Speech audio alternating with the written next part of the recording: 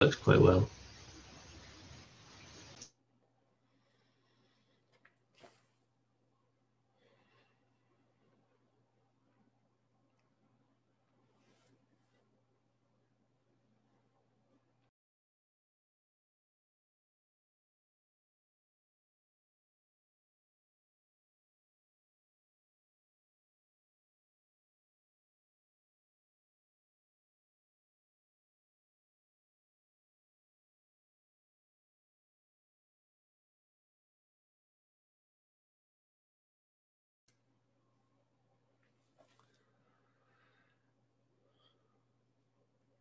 So with that being said, I think it's 7:05. Michael, I don't know if you want me to necessarily wait or anything, but just want to let everyone know who's here so far. First of all, thank you all for coming.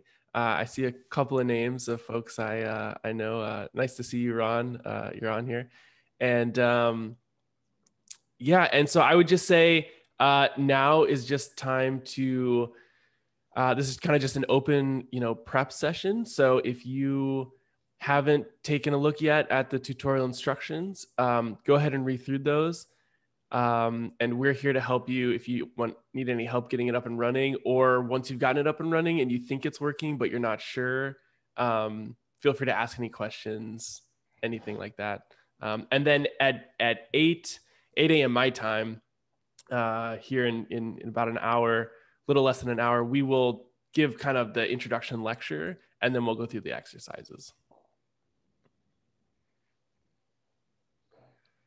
So, and then I do just want to point out that on the tutorial instructions page, there's a link, I think it's in a few places, to the Gitter. So if you haven't used Gitter, it's kind of like a public chat room. And this is just like a permanent place people can ask questions.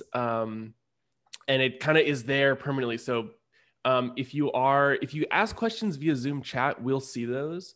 But if you do ask them via the Gitter, then everybody gets the benefit from that discussion, and it'll kind of stay up. So that's just kind of a nice feature.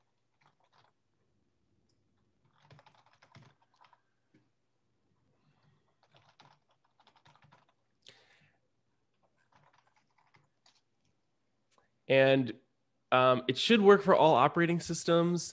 Linux seems to be maybe the fastest solution, just because fast downward is quite fast to just compile and install. On Windows, I think you have to make sure you get like Visual Studio.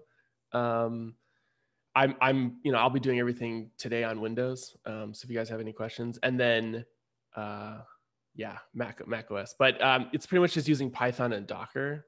So, those are pretty platform independent, which is nice.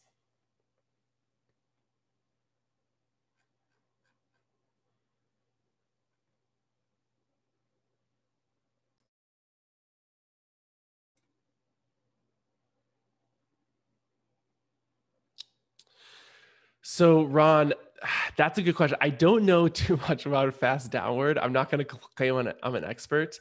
What I do know is that the current, how we're currently using fast downward is just by calling fastdownward.py. So as long as you can call fastdownward.py from the command line, it should work. So Ron, maybe I can comment. I don't actually know. I mean, we are the fast downward developers, but I don't know anything about plan utils. But I know the Singularity container, and I assume they just use the Singularity container we release. And if you run that container as an executable, it will basically run fastdownward.py. So if you take that Singularity container and just rename it to fastdownward.py, it might or should just work, as long as the operating system still realizes it's executable and knows it needs to be run via Singularity, not Python. So that will work on Linux because it's sort of based on the contents on the file. It might not work on Windows because I think it will sort of try to run it under Python rather than Singularity based on the file extension. That's my best guess. Yes, yeah, I can probably modify that. Yeah, I'll make a symlink or something to it. Yeah, so it is just the Singularity image in plan utils. So what Marty said should work.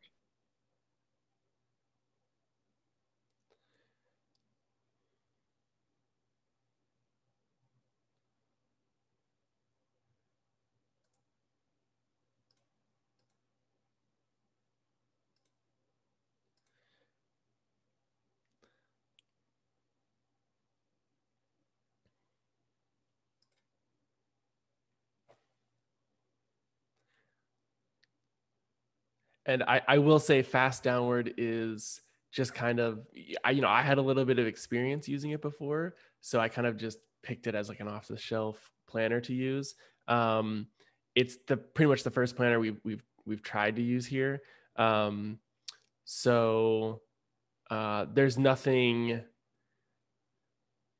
I guess there's nothing like big or fundamental about using it for this API. And also I once I go into the lecture, I'll explain, but this is definitely kind of the first public appearance of this API. So, and one of the organizers me pretty much got, I lost some time last week because I was sick. So it was a little delayed. So we had to modify the tutorial. So just bear with us a little bit.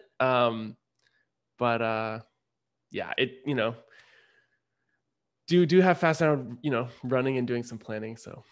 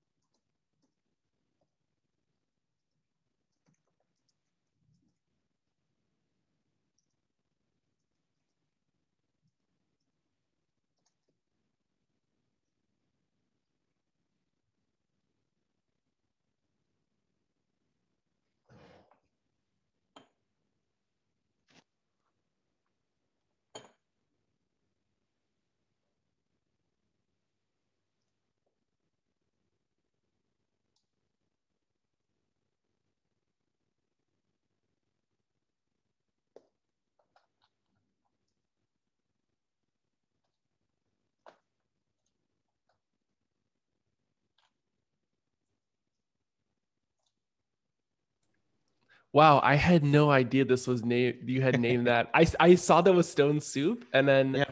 and I heard the general story of like Stone Soup, which is something along the lines of like two people traveling into a village, and then they go around to all the villagers and ask for like different ingredients, and they provide the stones, and then they make a soup out of everything. And Exactly, yeah. it refers to kind of just something where everything, and I know Dungeon Crawl Stone Soup is a roguelike that they talk about everything is like thrown in. And but that's so cool. I didn't know that. I always kind of wondered maybe, but yeah, that's really interesting. I kind of knew the story of the Stone Soup story. I think it's like in one of those well-known programming books, like maybe the Pragmatic Programming or one of those. So I read about it there. But Dungeon Crawl Stone Soup was really the thing that said, yeah, cool, let's name something after that. Because what Fast Downward Stone Soup was this portfolio of like tons of different planning algorithms sort of thrown together into the mix. And yeah, basically in the same way as Dungeon Crawl Stone Soup, I think was like the original dungeon crawl by one guy, sort of open to the community, and then sort of pulling in lots of different patches that added stuff. And thought it was like a nice metaphor for tons of people sort of pulling the things together. I think it's maybe mentioned in a footnote in the workshop paper we had on Fast Downward Stone Soup. Not entirely sure. It's neat.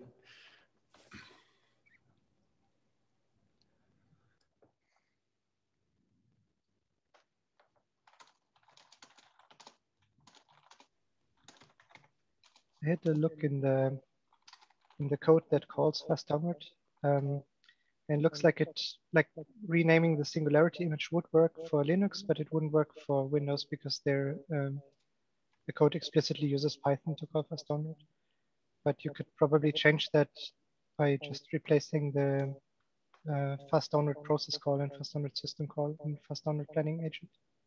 And then you could plug in a different planner or a different version of Fast Downward.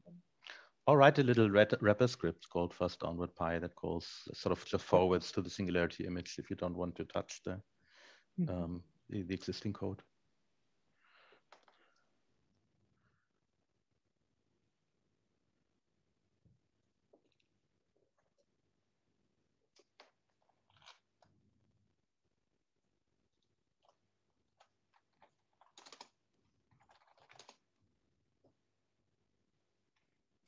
So that's great. And then, everyone, if you feel comfortable with modifying the code and want to add these things, please feel free. Also, I would suggest even anything you do here or in the future that you think others might benefit, please, you can fork the repository and maybe submit like a pull request or anything, or contribute. We're definitely, want to open this up for other people to help contribute if they can.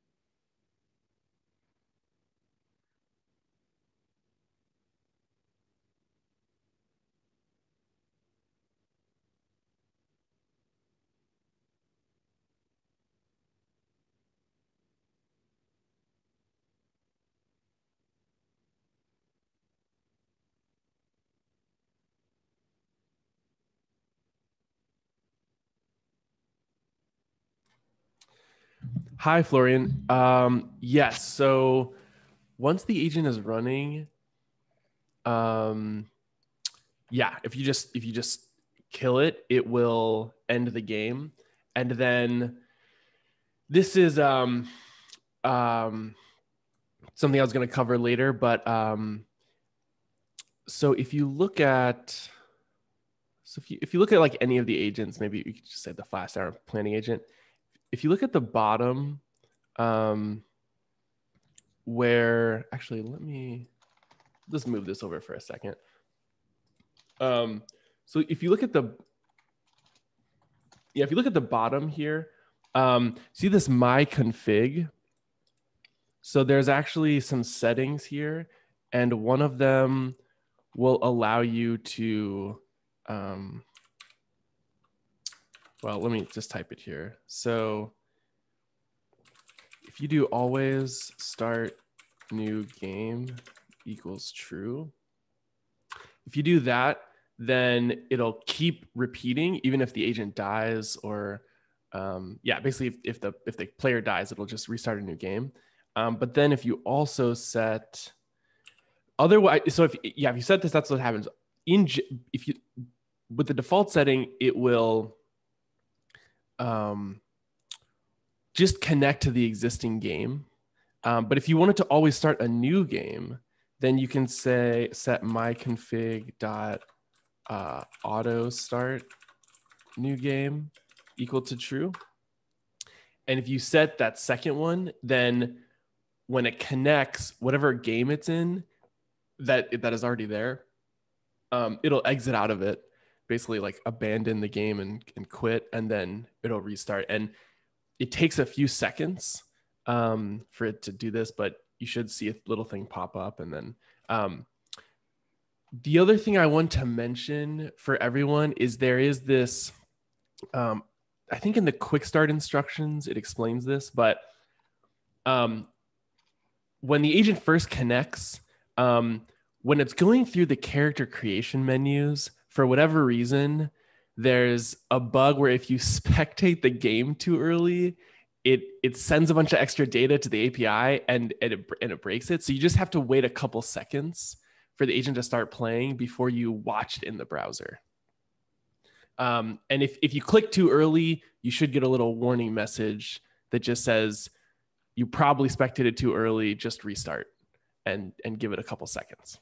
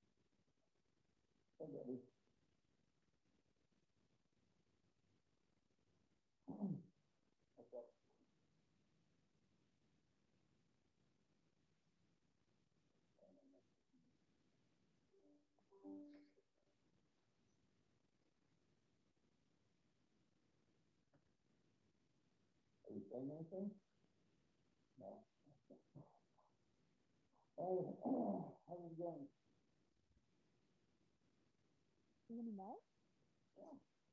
Oh, that's odd because I was in this other room, in the Zoom room, and I was like, the things come online and gather, that's unusual.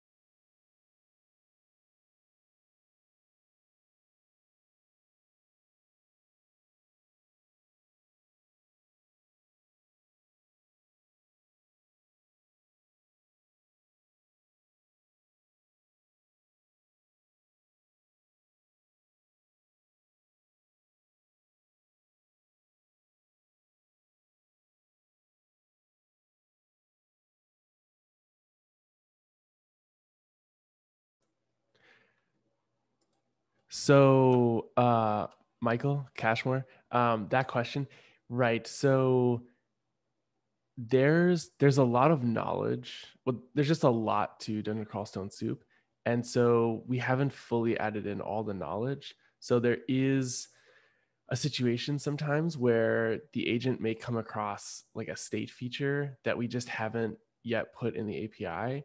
And part of the reason for this is that even the wiki is not updated fully. So until we kind of run into issues, or I guess we might need to go through the game source code. But basically, if you can actually just like capture that somewhere and maybe shoot it in an email or post it in the Gitter, then we can add that to the thing. But yeah, we're still kind of, the API isn't fully, I guess, synced up with the game yet. So that this may happen. And if other people run into this, just let us know. I know. Well, I think this domain could be great for novelty. So, I mean, I'm making this API just so I can write agents to play this game. So, yeah, but not quite there yet. So.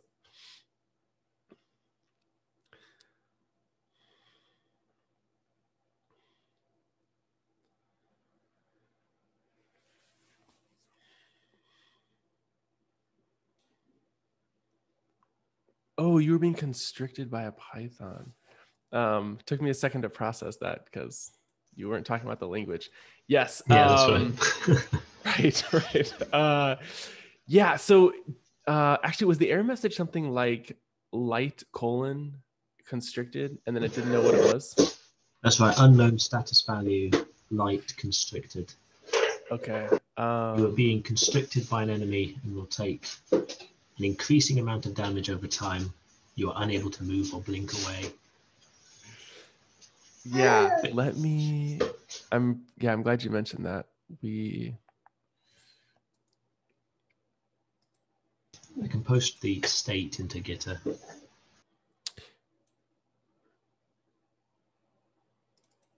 That would be great. Yeah. Oh, Gabriel. Yeah. Or I hope I said your name right. Correct me if I didn't. Yeah. So the light water, that should have been fixed. So I know you were one of the first people to maybe try this out early yesterday. So if you pull the master branch again, it should take care of the water status effect basically.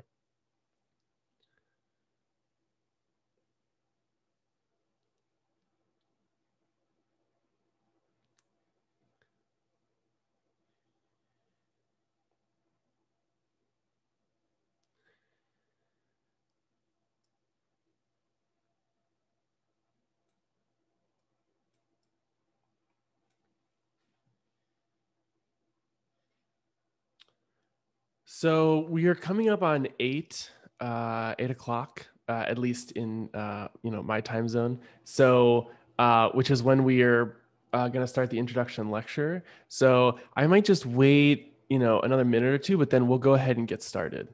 And if you guys have, even during that, I think we'll have plenty of time. So feel free to chime in with questions. But just know if you ask technical questions about the code, we may not get a chance to. Some of our other organizers are on the call here too. But if we don't get to your thing, your question, we will respond after the introduction lecture part of it. So, okay, great. So that string after light is what I needed there, Michael. So yeah, thank you for posting that.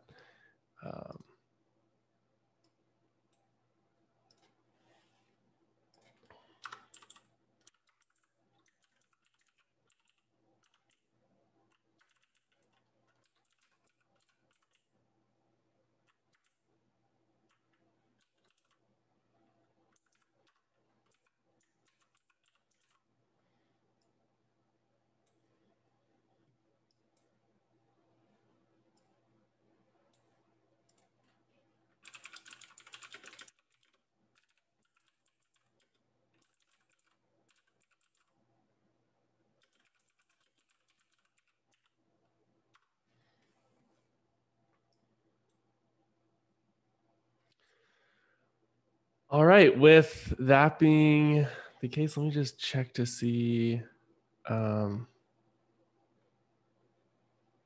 Yeah, all right. So yeah, we have some of our other organizers on here. And so I'm gonna go ahead and get started. So hope we are able to resolve some of you guys' issues. And yeah, and I think everyone can see these slides okay. I'm not gonna full screen it just because I think this will be a little easier. So welcome everyone to the DCSS-AI tutorial, or sorry, DCSS-AI-Wrapper tutorial at ICAPS. It's really exciting for us to be able to do this. This project has been kind of something that myself and some of us have been working on for a long time, and so been slowly chipping away at it, and it's finally gotten to this point. So it's really exciting for us, and this is definitely the first kind of like real public kind of exposure to the API, and so it's very much an early work in progress, but we think it's getting close to the point where we can really start to use it in research and other things, and other people might be able to find it useful. So just want to thank everyone else here for helping with this. We wouldn't have had this tutorial without them, and they've contributed a lot to the project. So Zora, who, if you haven't guessed by the last name, is also my wife, and Michael Floyd at Nexus, and Adam Amos Binks at ARA. And you throughout the tutorial, you'll see them lurking on the chat. So feel free to message them if you have questions or other things. So we have a paper in the Planning and Reinforcement Learning workshop. The main focus of this paper is the vector and PDDL state representation API that we created for this. And so that paper goes into a little bit. You'll get some of the, we'll end up touching on some of that content here. But we will have a poster session this Thursday. So if you'd like to stop by that or have any questions, please feel free. So logistics, I think everyone here has hopefully seen the tutorial page. This is a long URL. If you go to the GitHub, and there's a little badge that says kind of docs passing in a green thing. If you click that, that'll take you to the documentation, and there's a link there to this tutorial page and also just the rest of the documentation.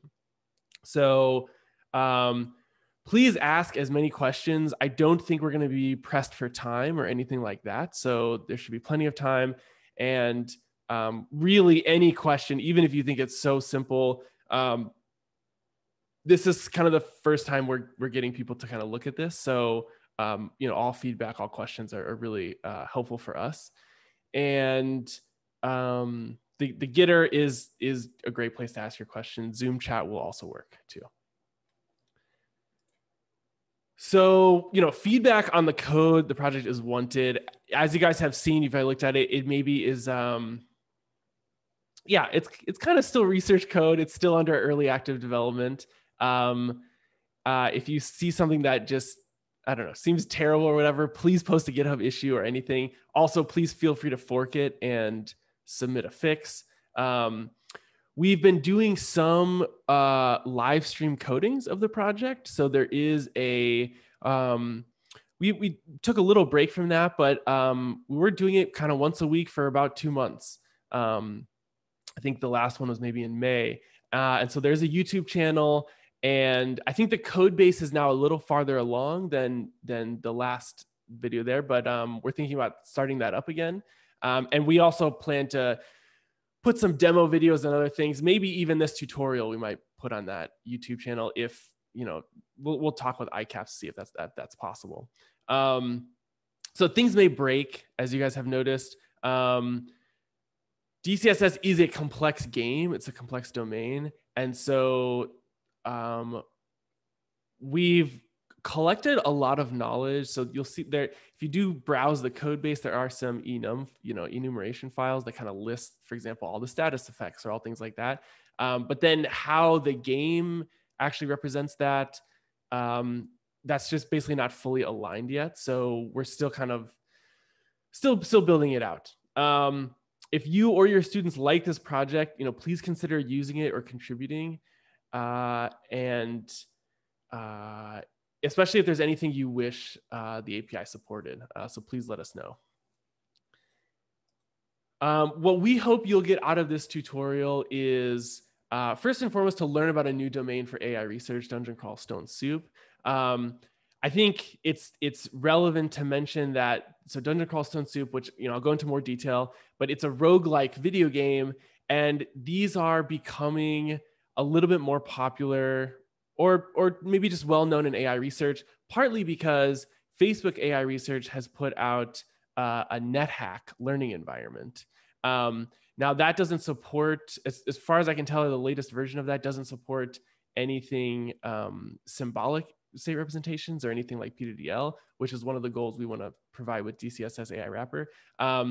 Also, NetHack is not the same game as Dungeon Crawl Stone Soup. There are some significant differences, but they're still kind of in the same genre. And so I think if you've never heard of Dungeon Crawl Stone Soup, you've never heard of NetHack, it is interesting. I think there's been some work, and I think there might be some growing work using doing AI for these video games. So, and the conclusion with NetHack from Facebook is basically like they couldn't solve it with deep reinforcement learning yet, and so they basically released an open challenge. And so I think Dungeon Crawl Stone Soup is of the same complexity. I don't think we'll be able to necessarily like completely solve it right now. But if you prove me wrong, that's a great paper for you, and you should publish it. So yeah, so we want to introduce you to the API, this DCSS-AI-Wrapper. We want to give you some hands-on experience with using it and creating simple agents. And we want to give some examples of how the API can be used. So kind of, for AI approaches. So one example of that is using it with fast downward. And also just to go over the code base with you a little bit so you can customize it or contribute if desired, and hopefully use it for your own research. And it is something where we are hoping to, continue making progress on this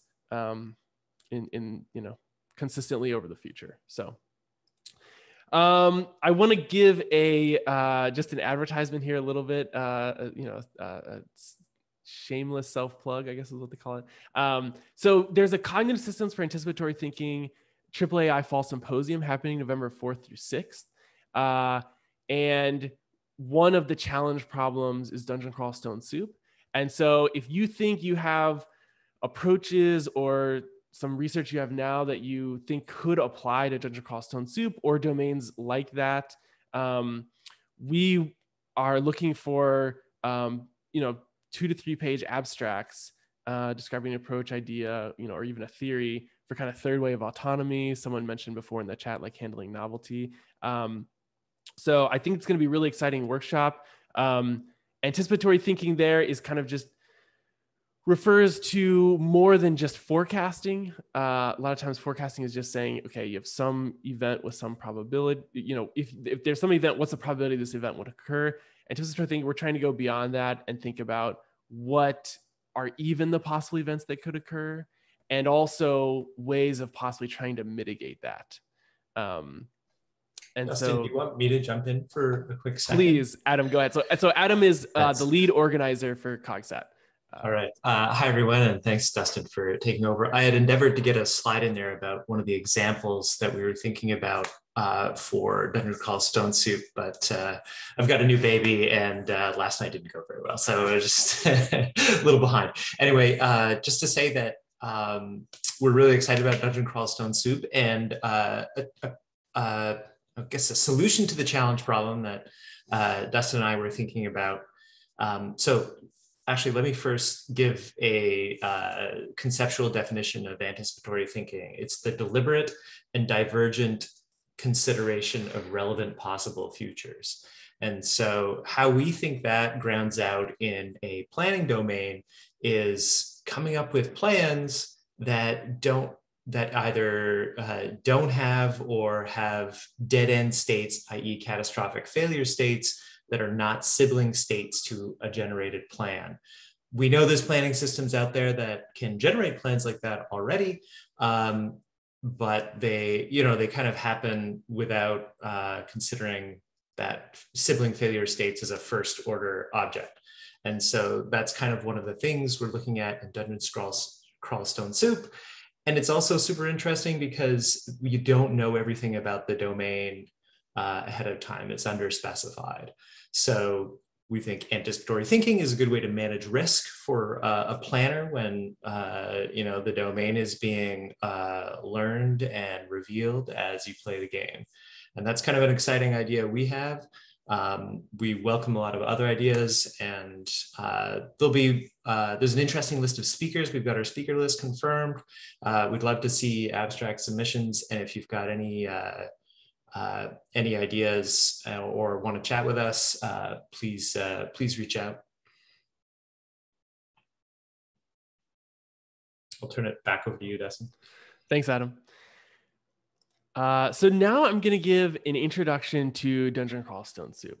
And so for this, I'm just going to just kind of play here through the browser. And so I guess I was hoping, I haven't done something with Zoom like this. So I don't think there's a way we can do a poll, but I was just curious. And maybe if people just want to type like a star in the chat, if they've played Dungeon Crawl Stone Soup or if they know it.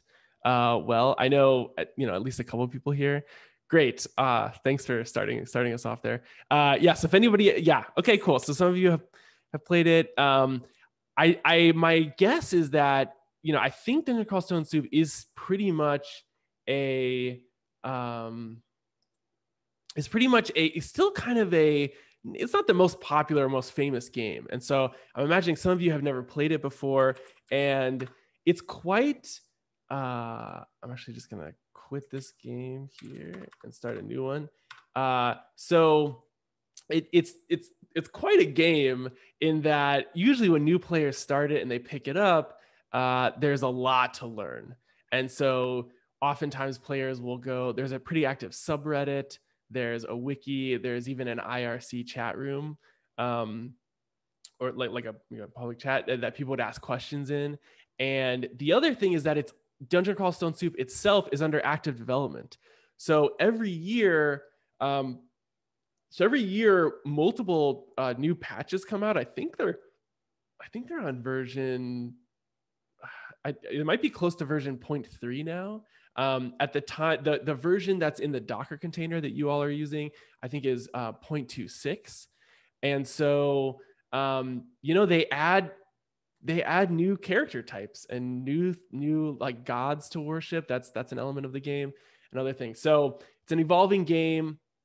And so let me just go ahead and start walking you through it. So when you first start, you have to pick your species. So, and there's a lot of here, and they all have different attributes, and it gives a little description here. But the recommended beginner one is a Minotaur, and then you can select your background. And so even though these are grayed out, you can still select them. We're gonna go ahead and go with a Berserker. So. And then for some of them, not all of them, you get to choose a starting weapon. So here, let's choose a hand axe. And this number on the right here, this aptitude, there are skills that, depending on your species, you have different aptitudes in learning. And basically it means a +2 is pretty good. It means that this species, the Minotaur, will become more skilled, have a higher skill faster with hand axes, and that skill affects ability to basically fight monsters and deal damage and be more accurate. So you start. This is even a bit unusual. I'm kind of on a beach like island here. A lot of times you start in just a regular dungeon, but basically it's a 2D grid world. And up here in the right, you have kind of your stats. So you have health, you have magic for casting spells. I actually won't do anything magic here, partly because of the god I'm worshiping. So that's a fun concept. and I'll explain a little bit more. But so, AC is like your defenses, EV is evasion, SH is shield, and then you have your level, and this percentage means how much experience you have until your next level. Strength, intelligence, dexterity, these affect combat and other things. Intelligence is needed for casting magic spells. For magic players are, I think, considered a little bit harder than melee focused players in this game. There are a lot of spells. So I think there's over 100 spells, and a lot of these spells require targeting. So not only are you choosing which spell to cast, you're choosing a target for it. And so that's one reason that the action space, at least when it comes to spells and other things, can be, decently complex in this game. And then place is the dungeon. So in order to complete the game, what's the overall objective is you have to navigate through this dungeon, these 2D levels, grid worlds. You go downstairs and eventually you find what's called the Orb of Zot. And then you have to come back up and exit the dungeon. Now you have to go through, I think, a minimum of 45 levels to do this. And a quick back of the hand, calculation, I think most levels have at least 2,000 tiles. So it's a lot of tiles you're going to explore and come across. There's a lot of items that you pick up and other things. So, and then just a few more things about the interface. So down here in the bottom left, you have text describing what's happening. And this is partly, I think the first version. Also, if I say something just totally wrong, someone please chime in. I'm not an expert on this game. I've enjoyed the game myself. I think I've played maybe 500 to 600 games, of which I've only won 3 or 4 times, which I think is a pretty good win rate. Some people play for years and never win. It's a very difficult game it's very punishing. But anyway, on the bottom, the original version of the game was in ASCII art. It didn't have these kind of graphic tiles. And so part of being able to understand what was happening are these text messages in the bottom left. And then in the bottom right, and you'll see this if you download the game, you won't see this here, but basically there's spectators. So when you were watching the agents play, when you were setting this up yourself, you were actually a spectator. And if someone were to come, I'm playing this locally on my computer, so no one can do this, but you could host this on a public facing server. And then if you played, other people can actually watch you play, and there's actually a chat box here, which is kind of an interesting feature. And then on the right here is a mini map. So that covers the interface. And then if we start moving, you collect items. So you can move in the 8 cardinal directions, diagonally, east, west, north, south. And if, things that have a green border, you'll automatically pick them up if your auto pickup setting is on. And so we've picked up a few items. And if we press I, we can see our inventory. So that's a big aspect of this game are these menus. And that's part of what, from a planning perspective, is a bit interesting, because sometimes without accessing these menus, you won't even have certain information. So you can think of accessing these menus as like observation actions. And so with the API, we don't have too much automatic menu interaction working yet, as in being able to give a goal to an agent. It's not quite finalized, but once we get to that point, there will be some actions that these planning agents or other agents will need to take to just get more information, so then they know which action. So for example, well, I'll give examples later. But so this is the inventory, and then you can have up to 52 items, 52 because all the items in your inventory can have a lowercase letter as an ID or an uppercase letter. And so if you press A, for example, it'll give you a description, and then there's some more actions here. I can unwield this item. I can check my skill for it. I can drop the item, etc. So inventory management is an aspect of the game. For things like a scroll is a consumable item. So if I press C, what's interesting is it has, it says a scroll labeled this at the top. Until you read a scroll, you don't know what it is. Once you read it, so I can read it right now if I press R, it was a scroll of magic mapping. And so now if I pick up that same scroll again, it'll actually have a magic mapping label rather than just kind of a random string. So there's a few macro commands in the game. So if you press O, it will do an auto explore, which is kind of neat. And so basically it will explore until it finds monsters, and I think some items will also cause it to stop. So if I tried to auto explore again, it'll say, you can't do that. There are monsters nearby. And so then there's also an auto fight feature, which is the tab. So you'll hear people talking online, like fight, auto, O tab, or just tabbing your way to death is something that people say. Because if you just auto fight too much, you're not paying attention, you'll get in a situation where you won't do well. So this is a relatively strong starting character. So I'm not worried too much. I think if you play as like a human or other things, you have to be really careful in the beginning.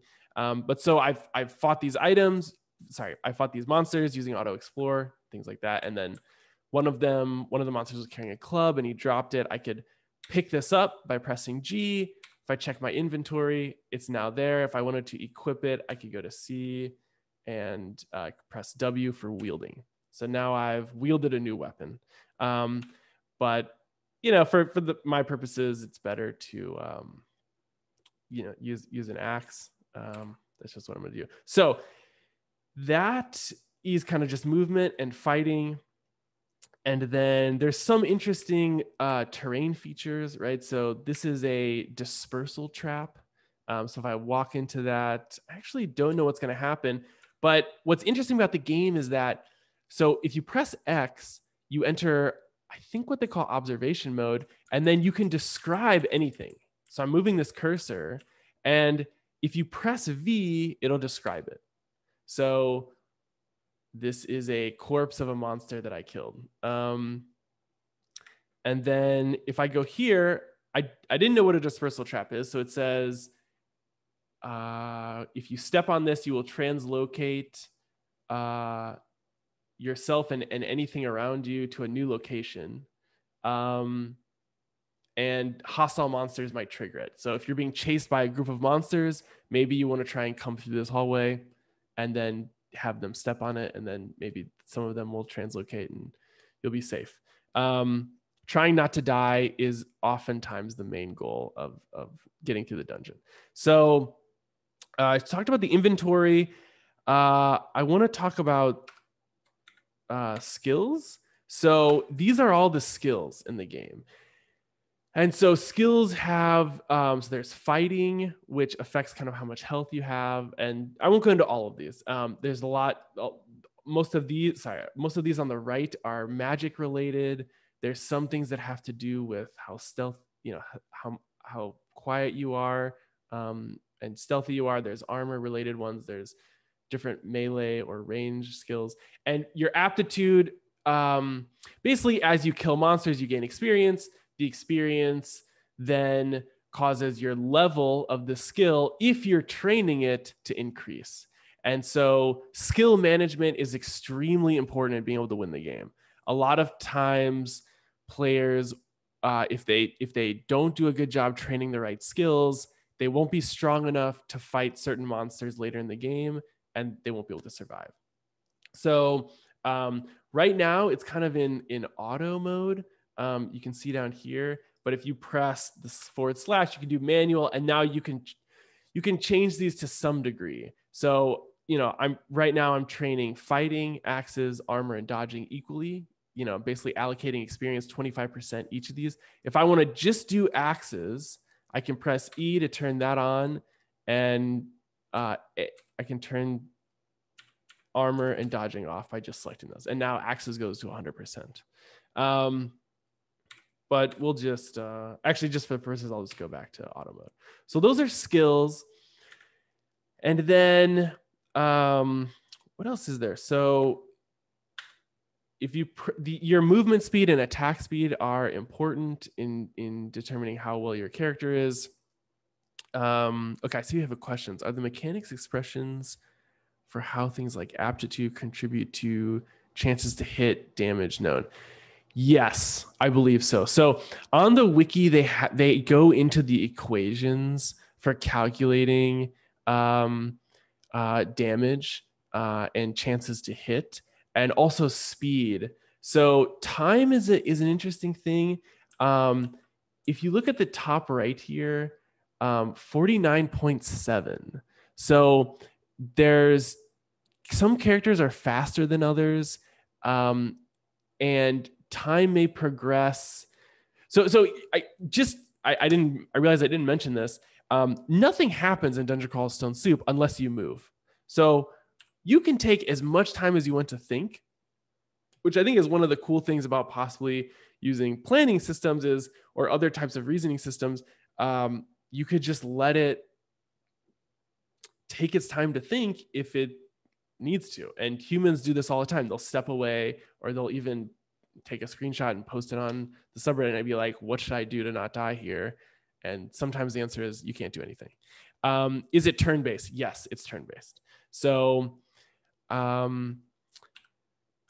yeah, nothing, until I move, nothing happens in the game. So there's that. There's also, okay, and then let's talk about,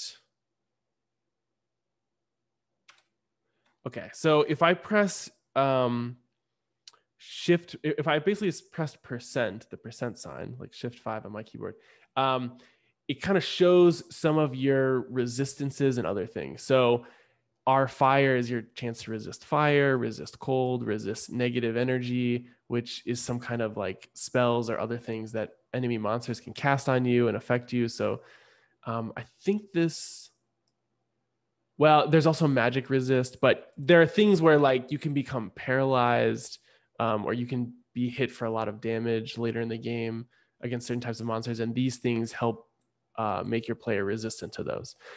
So this is resistance to corrosion. And then there are some special attributes you can get from different items. Yeah. And then you see here, God. So we started out worshiping a god called Trog. There are a lot there. There's a good number of gods, maybe upwards of like 20. And normally, if you don't, there's a few starting character backgrounds that if you choose them, you will worship that god. If you don't have a character that worships a god, or if you start out worshiping a god, if you come across an altar later, you can change gods. And so gods basically give you special abilities. So if you press the kind of up arrow symbol, like shift 6 on my keyboard, you will see the description of the god you're worshiping. So this is Trog, and gods give you special abilities. So right now, I basically have a special ability. I can go berserk, which basically for a short period of time, I become really strong and I do more damage. But then after that short period of time, I become slow and more vulnerable. So you have to be careful when you use it. But then you, depending on the god that you worship, you basically acquire, probably going to say this wrong, piety. And the more you have, the more this god like favors you, and then more abilities you get. And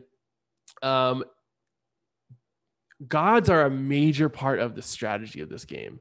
So usually if you see people talking about online about guides to being able to get far in the game, they will talk about, you need this god for the end game to protect you against these types of monsters. And it really does offer a big variety in how you can play. And then if you stop worshiping a god, there's wrath. And so some negative actions will happen to your character, such as being randomly surrounded by monsters or other things for a period of time until that wrath wears off. Okay, so I think I covered a lot of the game. I'm just gonna kind of just go quickly through here, right? There's you gain experience when you kill monsters, and then these stairs, you can go downstairs. I just picked up an amulet. I might want to wear it so I could put it on. And then let's just go down a little farther. There's some special level features. there's a lot about the game. I think it would probably take too much time to show you everything. So, but I would encourage you to play it. And if you have any questions, yeah, just post. So is that everything? Oh, yeah, I won't cover spells for now, but that's something you could look into as well. Okay, so I'm gonna exit this, and we will go back to the presentation. So now I'm going to talk about the Dungeon Crawl Stone Soup AI wrapper. And so even just starting the naming of this, we really have left Dungeon Crawl Stone Soup untouched. So that's partly why we've called it this AI wrapper. So we're just trying to make an interface to the game to allow AI agents to play it a little bit easier. The game so far until now has really been designed for humans to play it. And so there are just a lot of, I think, quality of life things if we want to be able to have planning agents or get certain types of knowledge from the game, etc. So it sounds like a lot of people got it working. So I might do the demo at the end here. What I want to start with is the code to create an agent. And there's also a page on the read the docs on the documentation online that covers this. But basically, the way that the API is set up right now is that you need to subclass this agent class. And then the most important thing here is that you have to override this get action function. So get action. So the API, when you make an agent like this, the API is going to allow that agent to play the game by calling this get action function every time you want to take an action. So when it does that, it passes in the game state object, and this basically is what has the vector and PDDL based API functions and other things. And then you decide what action you want to return. So in this case, it's just randomly choosing, but you could call a planner instead. And then that's the action that will be executed by the API and sent to the game. And then to run an agent, there are these two classes, WebSock game. So we are using WebSockets. And just like I was playing in the browser here, this is exactly how the API is playing. So it is just sending, when I go to click Minotaur, my browser is sending a little JSON message to the game. That's all the API is doing. So actually, if you were to open up developer tools, and this is helpful sometimes for debugging. Actually, I might just show this just because it is so useful. And if you've never seen this before, it's kind of a neat trick for anything WebSockets based. But if I go to web developer tools, network, WebSockets, and then you have to refresh the page a lot of times to do this. And then we go to WebSockets over here. We click this. It's a few steps. And then we go to response. So then if I press, if I want to move diagonally north, what I've just sent is this JSON message. And so this is what our API is sending. And all this data coming back is what our API is basically collecting these messages from the server and then putting together a consistent, stable object. So the way that the game works is it's really just sending you updates. It's not sending you complete information every time. So that's one reason why we have this game state object, is to accumulate it all and keep it kind of all consistent. And so anyway, if you ever run into any fundamental issue with it, and even every now and then I come back to double check things like this.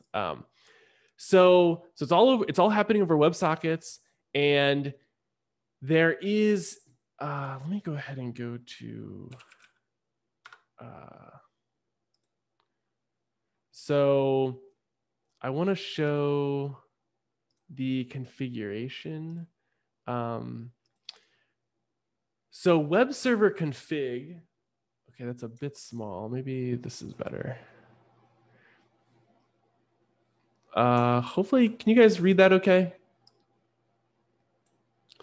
Okay, so this is basically the configuration settings. And someone had asked earlier in the prep period before we started. This is where we set things. So first of all, this is the IP address and the server port. So I was running Dungeon Crawl Stormsweep in my browser. I'm port 880. This is what the Docker container is running. And then when you make an account and register an agent, like you all did when you followed the quick start, this is the name and password that the API is using. So you can use any other name and password you want. Just make sure to update these values. Delay is something that is you can play with it.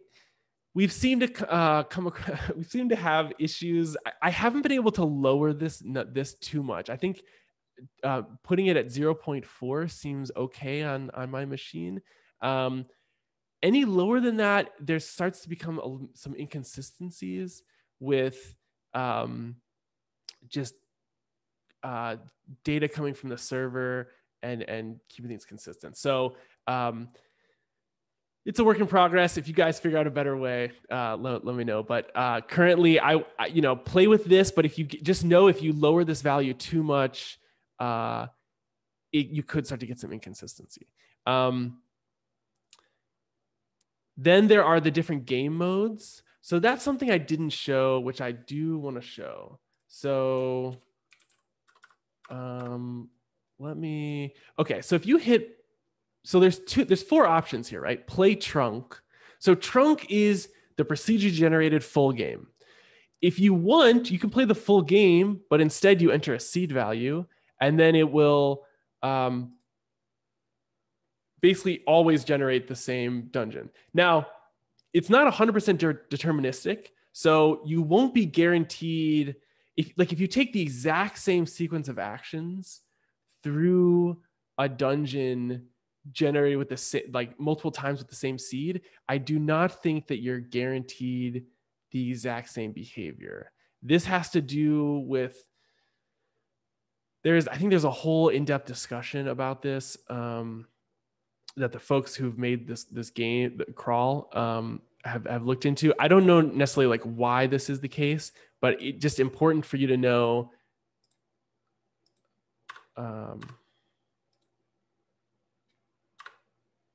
Oh, I wonder why this is not.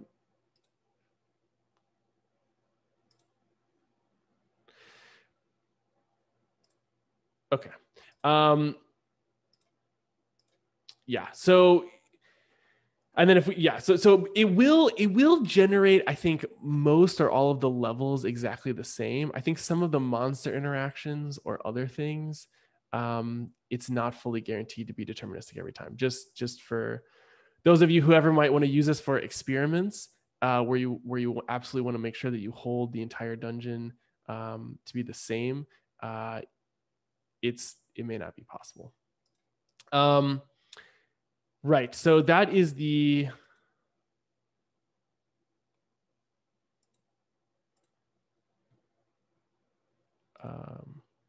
Did I stop sharing? I think I stopped sharing. Yeah, you did.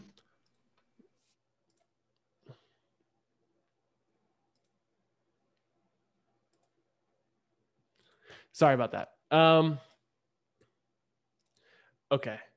It turned out the stop share button was right next to the tab in the browser.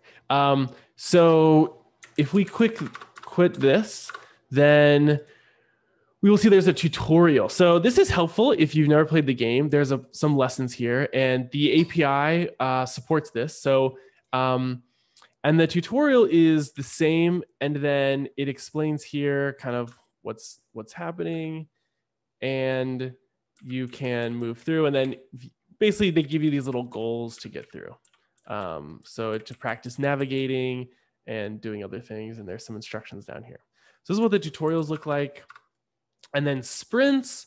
Sprints are interesting as well. These are kind of pre-made micro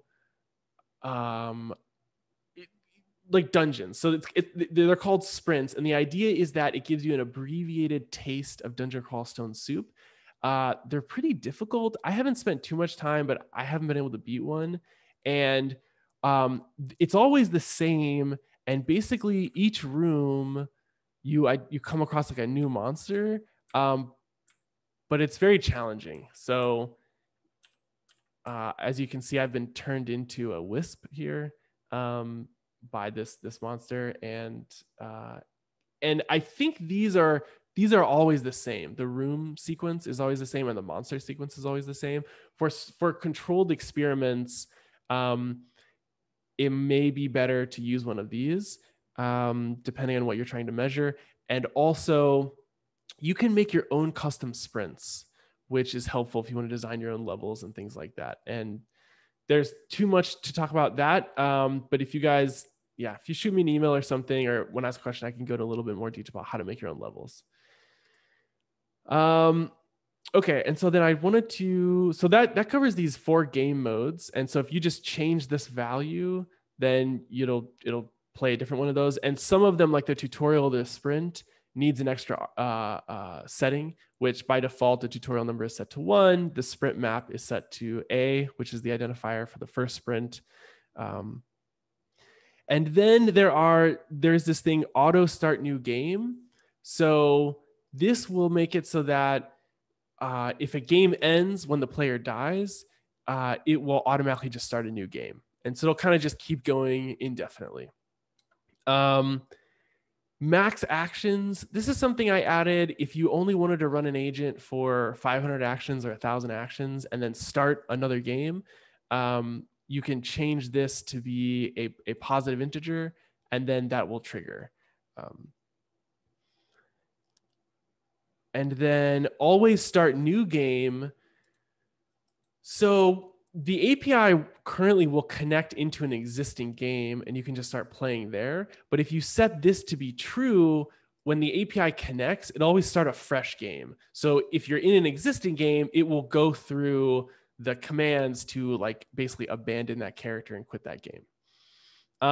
This AI Python class, this can actually kind of be ignored. And then and the reason this can be ignored is because when you create this website game object, you will actually pass in the agent class. So we don't need to set this. Actually, maybe we should even remove that. Right, and then the last thing is the species, the background, and the starting weapon. So these are just the strings that match the menu item. So we picked a Minotaur Berserker. If you give it a different option here, it will select these. And then if you try to give it something that isn't in the game menu, it should return an error and just tell you. And so you will always choose a species and a background. You may not always choose a starting weapon, in which case this just doesn't get used. So it won't cause a problem if this is specified. And these are all the default values. But here, right here, this myconfig object, if you just set these values here to be different, then you can customize it based on this agent. So this is a nice way that if you make a bunch of different agents, you can have them with all different configurations. And then you run. And the important thing here that I have to mention is that game.run, this blocks. So no line of code is going to get executed after this game.run. And this partly has to do with just how we have ended up getting the code to run by connecting to the web server. So we're using this Autobahn library, and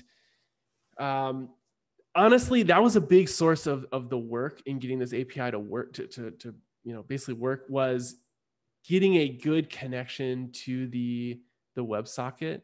And so we ended up, yeah, it's a long story there. But what we've ended up to get working pretty well is basically the Autobahn library, which is using callback functions. So it's, I wish there was maybe a little bit a better way of doing it. But right now in, Autobahn, so under connection, this Autobahn game connection, this file is where all of the logic happens, things actually getting sent back and forth to the web server.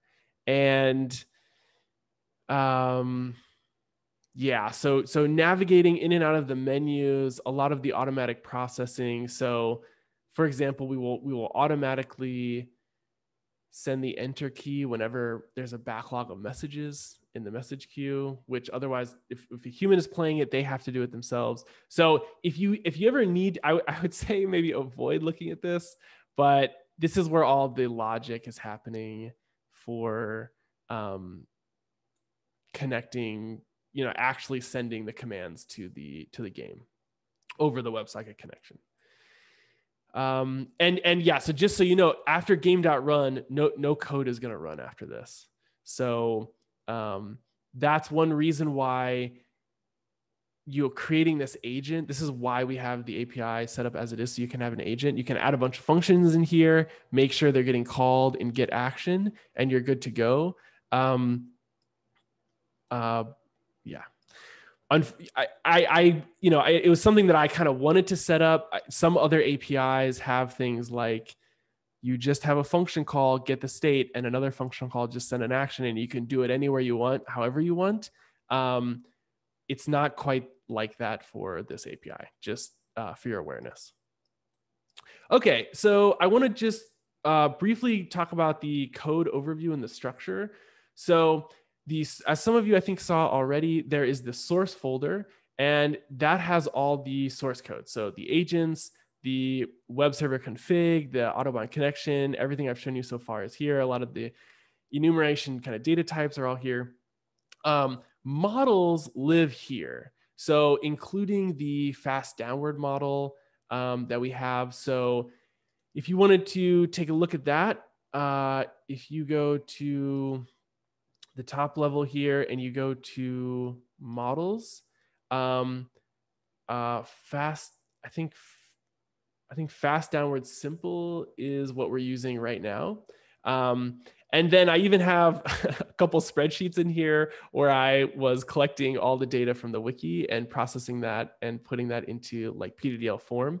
So the PDDL file, actually our workshop paper has as an appendix this PDDL file, and it's quite long. So if you are just curious, but yeah, some more raw representations are here. If you wanted to somehow put together a different PDDL file, you might find these Excel spreadsheets useful. And then this FD temp files directory, this is where the state file gets written whenever the planner is getting called. So the game will basically, on every tick, every call of that get action function, the game will write a state.pddl file into this directory, and then the fast downward agent will read it and use that for the latest state.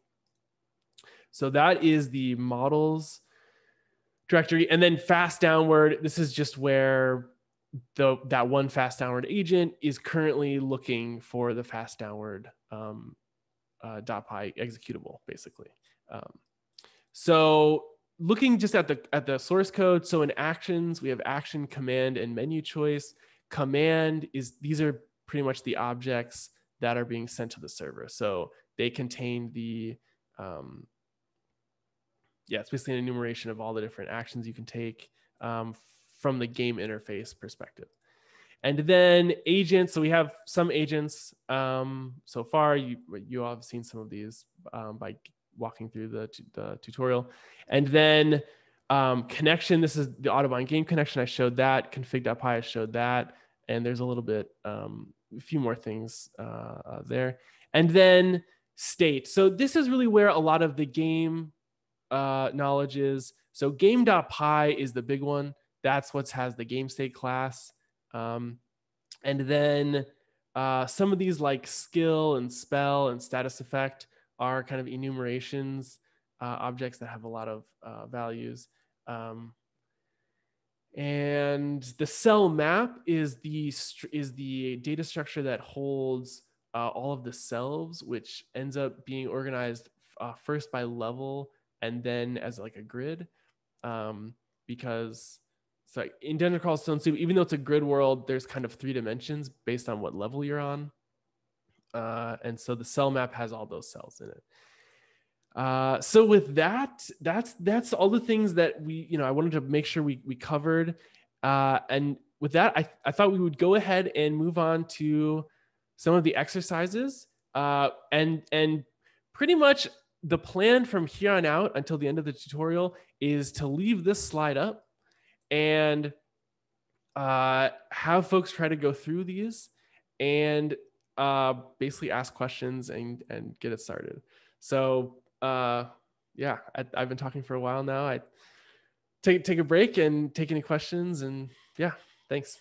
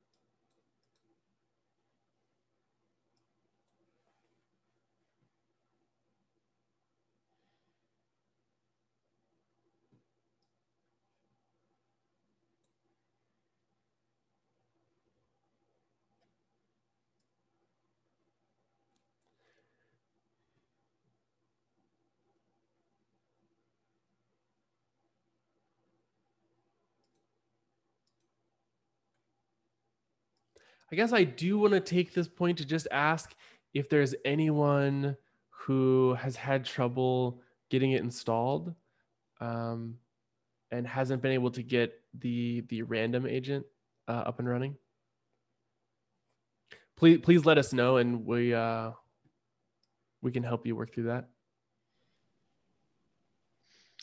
So just as a report, 2 of us had some issues yesterday that kind of disappeared upon trying it again, which were a bit weird. So all the steps in the quick start up to getting the server running and all these kinds of things worked well. And when we wanted to start the random agent, it failed both for Florian and me. When basically we started the agent and then it said I can't import this or that, can't find a module DCSS or something like that, which definitely should have been there.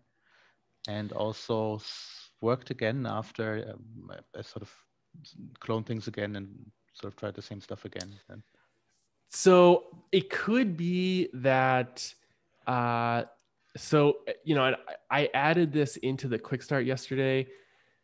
The step where it's pip install -e and then a dot for the current directory. Mm-hmm. So I wonder if that could be the thing. The way that the code base is organized is I'm planning to put this, well, actually an early version, it's not 100% complete yet, but to put it on pip. So you can just do pip install DCSS-AI-Wrapper, and then you don't even have to clone it, and you could just make an agent following the things. To do that, the way that we structure the code is you can see the import statements start with DCSS. So they're not relative, they're more global, I guess. And so if you don't do that, so that pip install -e dot, I think is needed to handle those. And we found that problem yesterday and we added that to the quick start. So if you had seen that before, I wonder if that possibly was the cause. That's quite likely for me, at least. Don't know about Florian, because actually when I went through the second time, I wondered if that was a step I missed the first time. I didn't remember it. We added it, yeah. So that all sounds very plausible. But I'm not sure if Florian had quite slightly different symptoms, but maybe it was the same thing. I don't know if here at the moment. No, it might have been the same for me as well. The same issue. Okay, then this is already fixed. So the best kind of bug report, I guess. I had a similar issue also with this finding, and I had to fix my Python version to 3.6 to call it. Okay, thanks. I know that it needs some.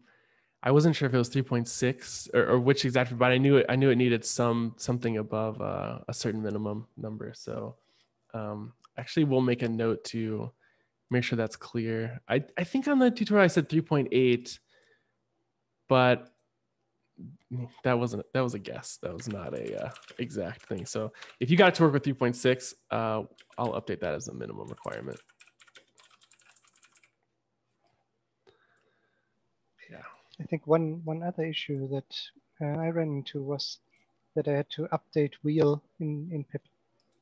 I think it's pip -u wheel and pip itself or something like that. I can look it up. So yeah, at one point I had kind of run into that issue too.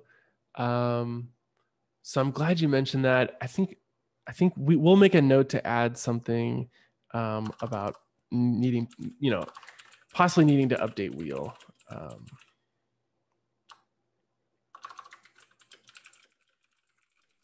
I put the line in the chat that I used. Okay, thank you.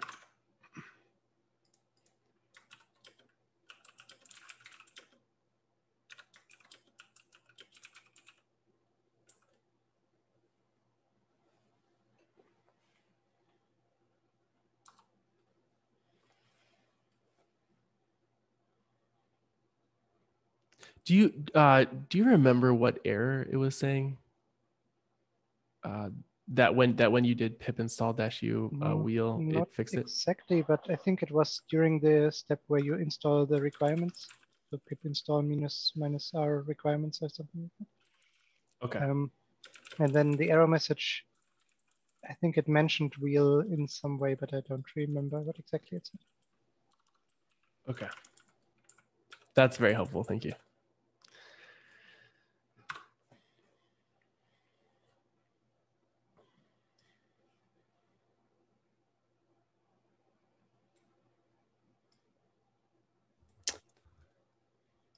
Hi, Dustin. Could I ask a question about goal management and how you are choosing the goals for the planner? Sure. And I guess the immediate context for me is I've been watching it run while you're talking, and I think my agent has explored the whole level, but it doesn't seem to be looking for the stairway or anything. So I'm curious how you're changing the goals. So that's a good question. I'm going to take this opportunity really quickly to say that part of the fast hour planning agent, part of making that was to get the agent moving in a bit more of a directed manner, to then use that as kind of almost a tool to flesh out the API and run into more scenarios where I would catch things and then update the code. And I say that primarily because until now, and still right now, the primary focus of what we've been working on is to get the API to be consistent. And the agent development has kind of been to serve that purpose rather than we eventually want to get there, but rather than trying to have really good agents that can play the game. So basically the fast hour planning agent that we have, and that I think the one that you're running and everything, that's kind of just been, I mean, for lack of a better description, kind of like a quick and dirty planning agent to get it to explore a little bit more interestingly than like a random agent. So, I think with that, I think that's really where for folks who are on here, if they want to try and see the agent get farther in the dungeon, is to change how the goals are given to the planner. And so basically it's nothing fancy. There's kind of just I can go ahead and go over that quickly. I'd love to see it anyway. Yeah,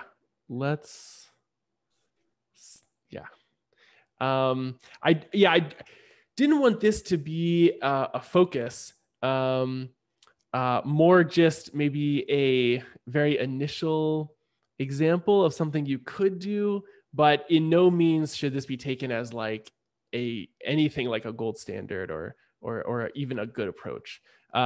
So,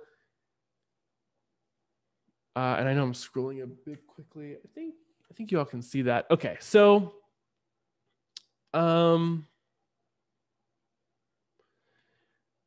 basically there's kind of a high level policy in this goal selection function. Well, first let's just go to the very top. So get action, right? This is the function that's returning the action. And so we're calling goal selection every tick. And the goal selection function is going to say, well, if there are monsters nearby, let's deal with them let's attack the monsters. And so that will, that basically will call this function to get the first monster goal. And as you could see in the text, I think in the getter, Ron Alford, which I will get to that comment, he mentioned it kind of shows up as like not has monster at this location. So that would be the goal that's returned. Otherwise, because there's some stuff commented out here, get a random non-visited, non-wall, basically tile. So in terms of exploration, there's actually I just saw someone posted in the getter. I will respond to that in a second. So in terms of exploration, I think what we're doing here, I kind of wrote this, I've written a few different functions to explore, and this was just the latest one that we used. But it's basically getting a random tile that the player has not visited, that is not a wall. And I think it's also taking distance into account. So it's kind of all the cells that haven't been visited, it's picking one of the ones that are farthest away. And this is like a magic number. This is like not good. This is like, there's a lot of polishing that needs to happen with the API. So just, yeah, thank you all for bearing with me. This 4 is just a very arbitrary threshold of saying that if there's no new place to explore, no tile that we haven't visited that's greater than 4 away, and there are some nearby closed doors, or sorry, no, there is a closed door. Let's go visit the closed door and open it. And then if that's not the case, then let's consider the farthest away. Let's look at if there is a far away cell, we will pick that to be the goal.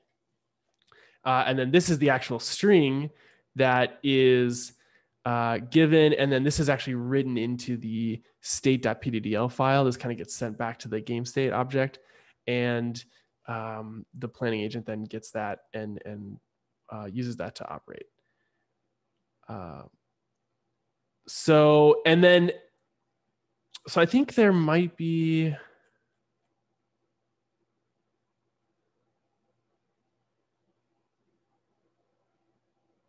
yeah, create plan, can create plan to reach next floor. This function I don't think is currently being used, but you could try uncommenting this. I haven't tested this recently. And yeah, part of that is just we were a little behind in getting this tutorial, but if you could try uncommenting this and then at one point I had tested this and it was working for getting a agent to navigate to the stairs and take the stairs down to the next level. And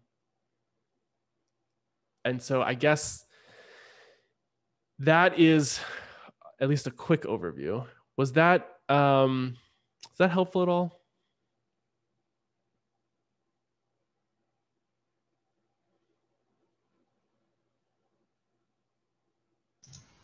It was for me. Thanks, Michael. Yeah, Mike, I'm happy to follow up on anything if you have any other questions.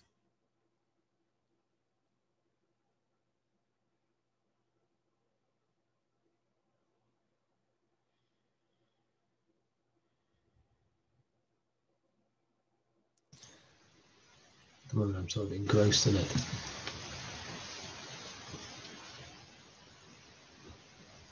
I still feel that selecting the right goal is really the key here. Yes. Yeah. Oh, so I'm glad you made that comment, Michael. This is something I wanted to touch on. So in thinking about Dungeon Crawl Stone Soup, and well, now I have to wait a second for the Zoom. It likes to overlap the tab that I'm on. Okay, so I just wanted to highlight that. So while you guys are working on the exercises, just want to highlight that the nature of the game is such that there's just so much. It's procedurally generated. Every time you play, it's going to be different. You really don't know what you're going to come across when you start the game.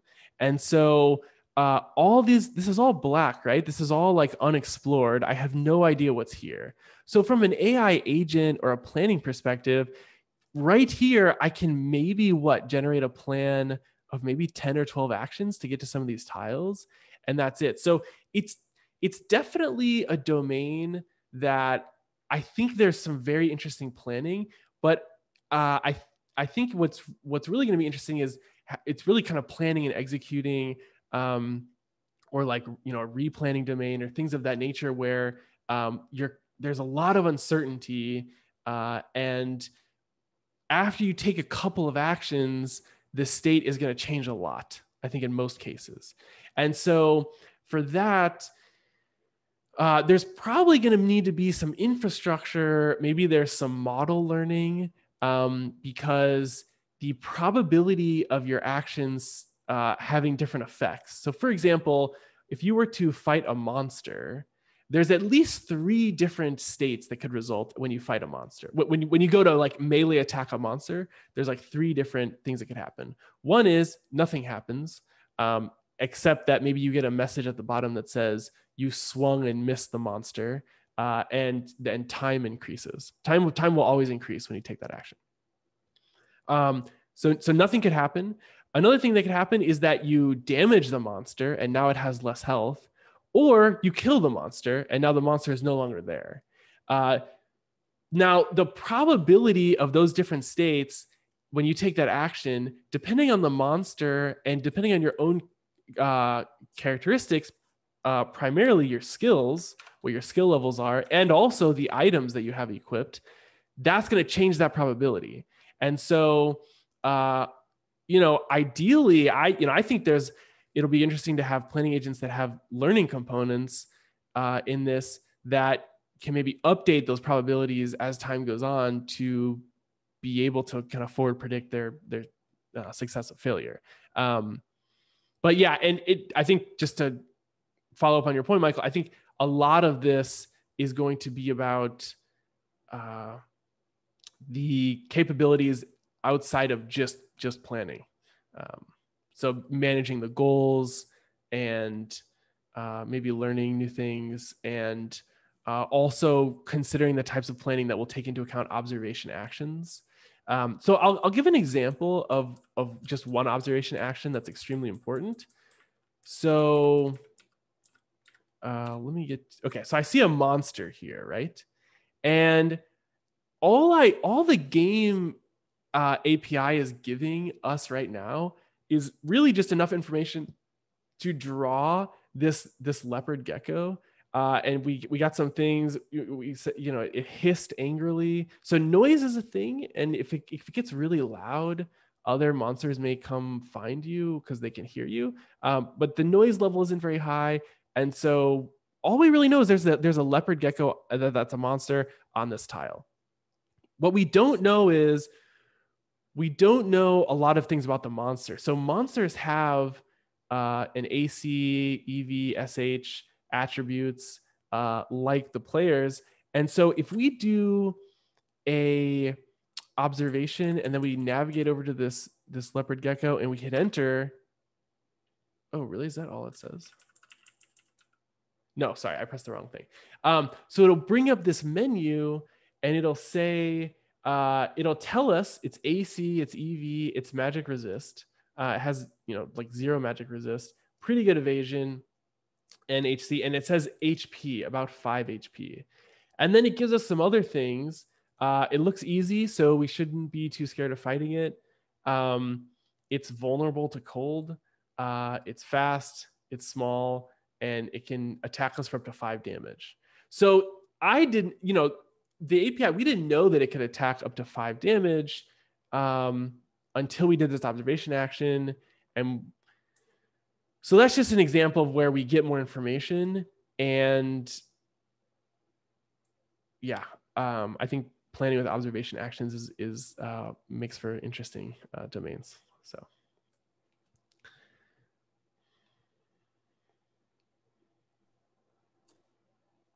Hi, Dustin. And sorry I left you hanging a few minutes ago. I was struggling to find the mute button.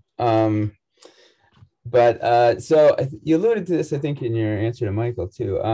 Is there a way to save the game state? And that would, I realize that moving forward, things will diverge, but it would be interesting just to restart, for example, just right now, restart the game, trying out your goal management to reach the next level, and then just there might be some debugging. So it would be interesting to see it start in the same place every time. Is that something I can do? So right now, yeah, that is a little bit, yeah. So we do not have the capability to just load a state, kind of any previous state from the game's point of view. And part of that has to do with just the fact that our API is really just a wrapper to the game. And I don't think there's anything in the game that, at least for the procedurally generated one, where you can just like skip ahead, for example, if that's what you're referring to. So already in this example, I've taken, I don't know, 20, 30 actions. I could restart this level with the same seed and then try to get this far. But then there is, there might be some small differences, but it'd probably mostly be the same. So if you're asking if you can just immediately restart from any specific state you've been in before, the answer is no. That's what I was asking. So if you, for example, in your state right there, could you try 5 different agents starting from exactly the point that you are looking at and see how they behave? So you can't do it here. What I would say is, well, I know this is a little bit of work. There is a possibility you could do like sprints, and in sprints you can make your own custom sprints.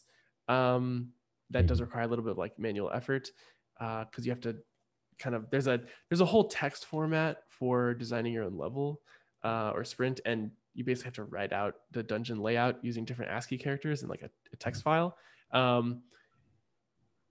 So you could do that, and then, but yeah, that's pretty much, you I think for all of the game modes, you would have to restart from the beginning of that game mode. Yeah, in practice, using the seed and starting at the beginning is probably good enough. But there's some points where you might be debugging a particular situation. That'd be nice to have a save. Yes, that's true. Yeah, that's one reason. Yeah, it's also affected my own debugging. Yeah. Thanks. Yeah. So Ron, you had I figured it out. It was stuck on the level upgrade, but it had scrolled off the screen. So I restarted the agent, and then it said, "Oh, you need to level up." It's like, okay, and I did that. I did it manually, and then it kept going from there. And I restarted the agent. Oh, okay, great. Okay, great.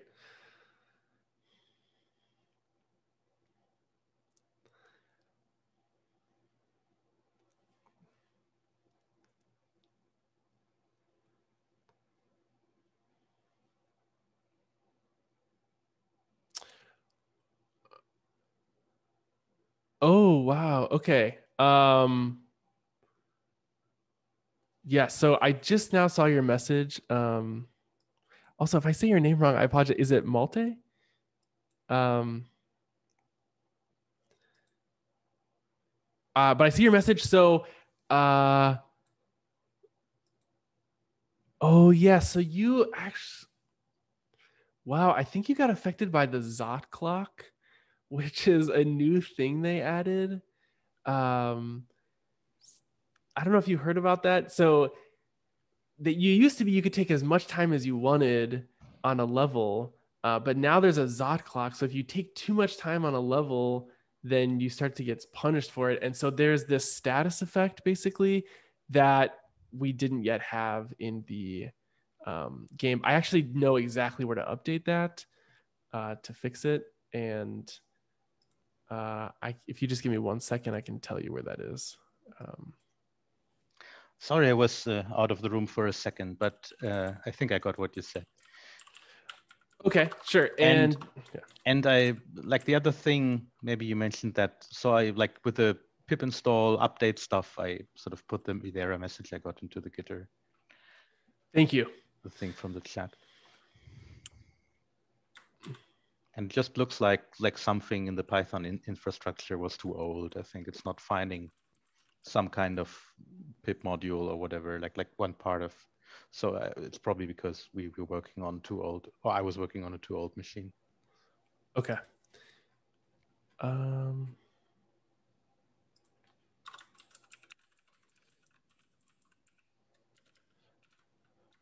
So if you'd like a quick fix to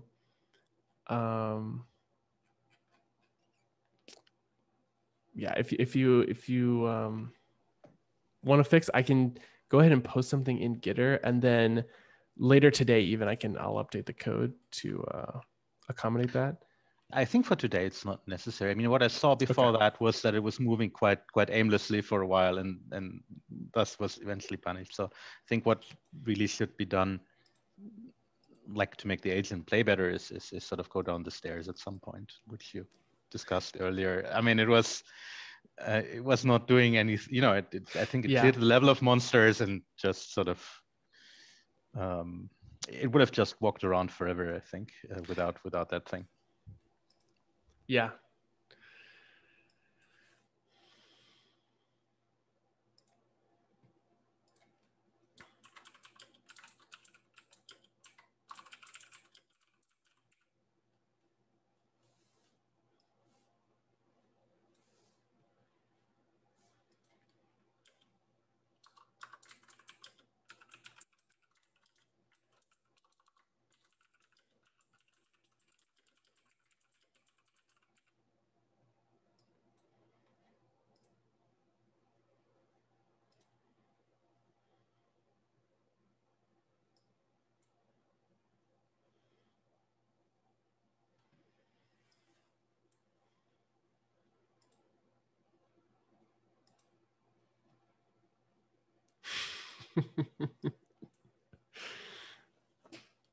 Yeah, so the potion that turns you into a tree,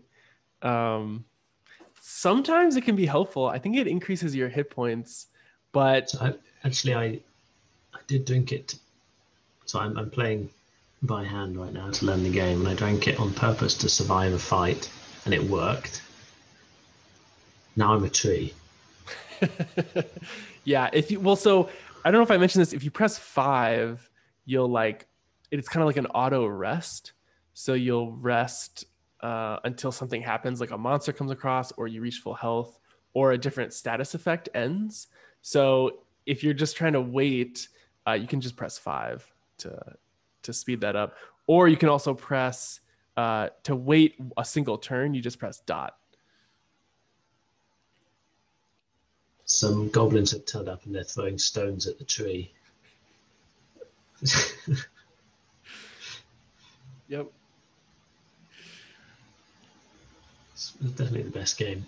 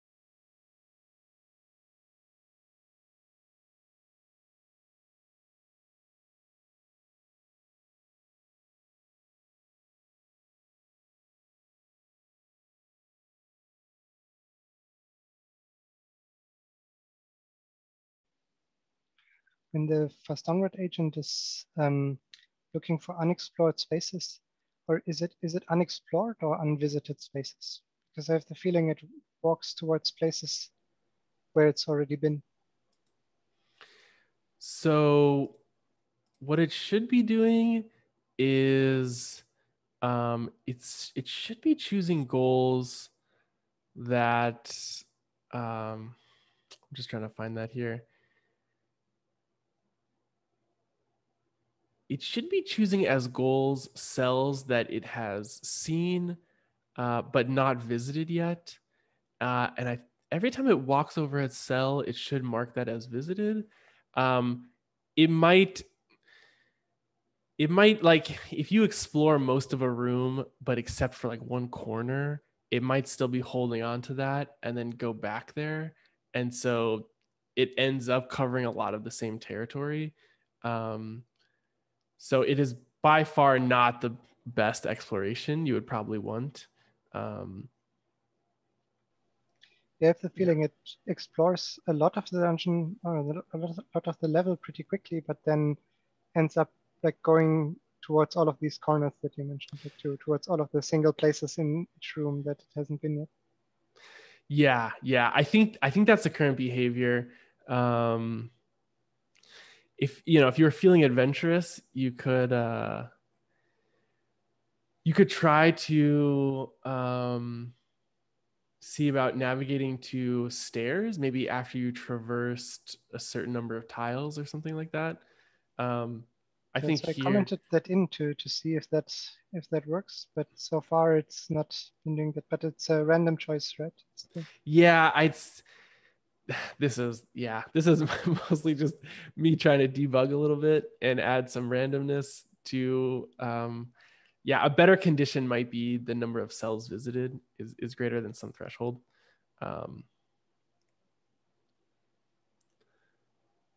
Yeah. Maybe you might want to add a variable up here to track that.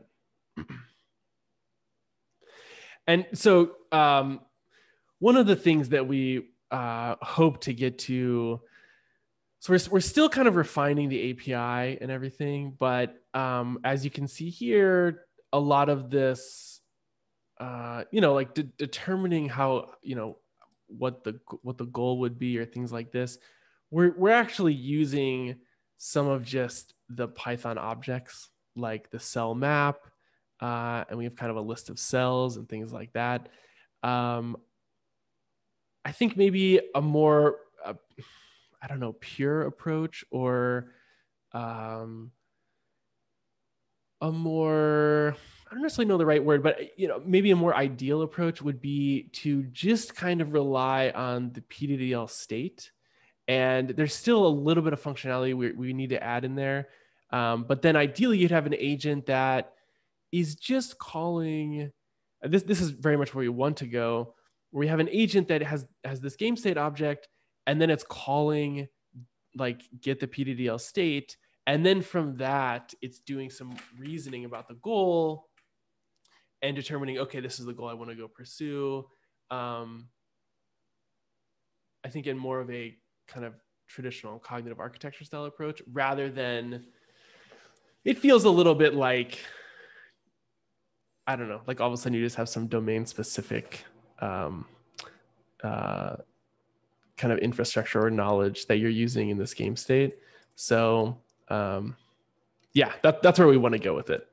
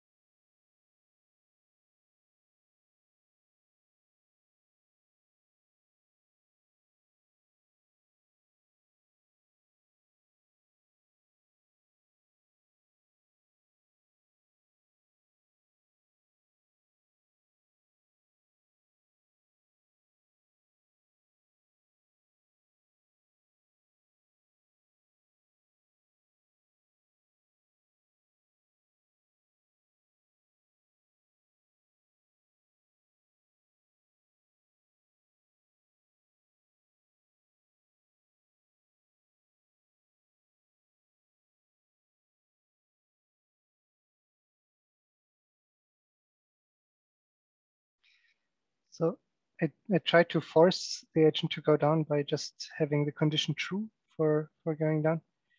And if I understand this correctly, there wasn't a plan for that.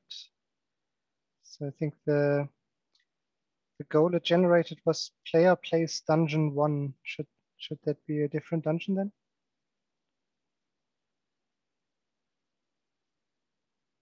So dungeon 1, I think, is referring to the place. And so, you know, I might actually try just running this on my own system. I think there's a typo there. I'm not sure. I don't think this will fix what you were just talking about, but lower S place, right where your cursor is. Yeah, I changed that. Yeah, that should just be place, I think. Yeah, I figured Florian probably fixed that.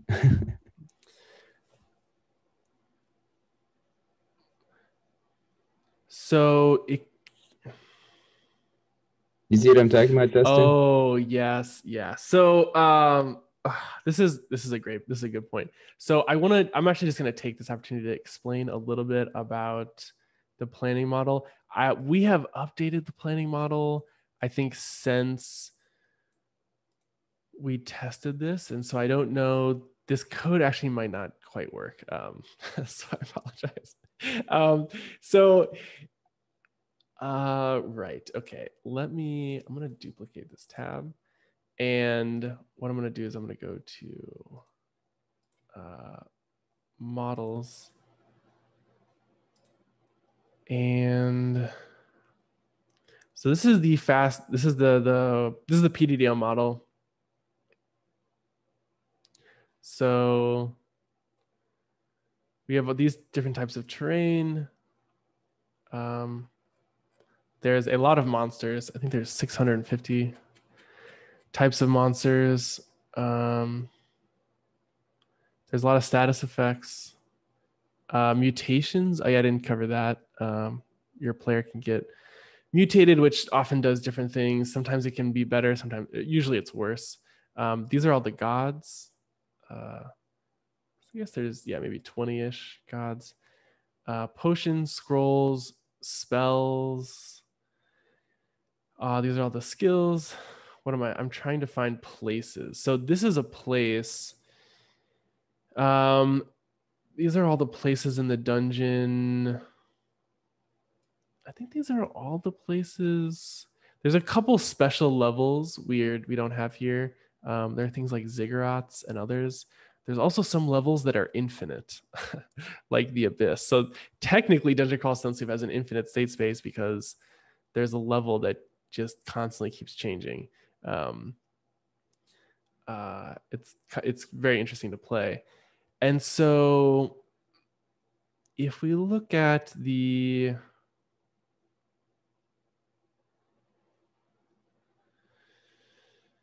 move our attack south, or sorry, let me go to the stairs down action.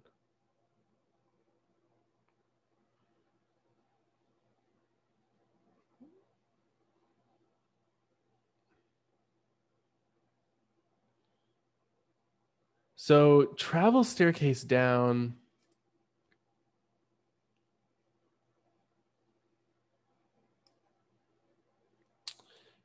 Right. So I think the goal, I think the goal should be player place next to lowest place. So the goal that should be being sent here should be,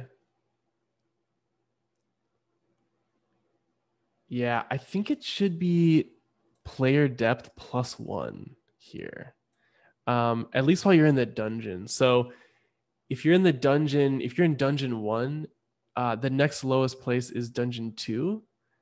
And so that might be the problem here. Yeah, I thought so too. I put in, maybe that was wrong. Like I put in dungeon 2 instead of player depth. Just hard-coded for now. Okay. didn't work.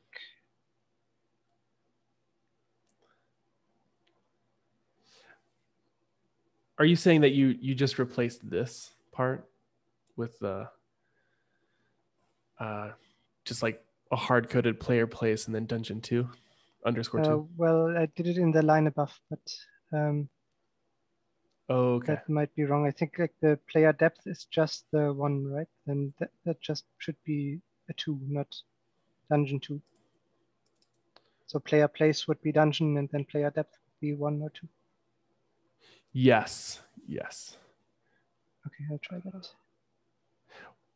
So it should be, so if we're basing it off of the fast downward, sorry, not the fast, well, I mean, that's what the file is called, but this PDDL file, then the dungeons, this is what should be the actual place. Dungeon _ 2. Mm-hmm.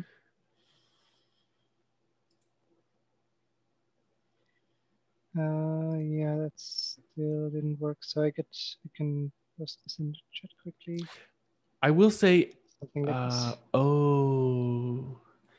So I think the goal looks correct. It's the player plays dungeon 2, but then it says no plan generated. You know, let me look into. I'll look into that. I'm gonna double check that the stairs are getting written into the state.pddl file.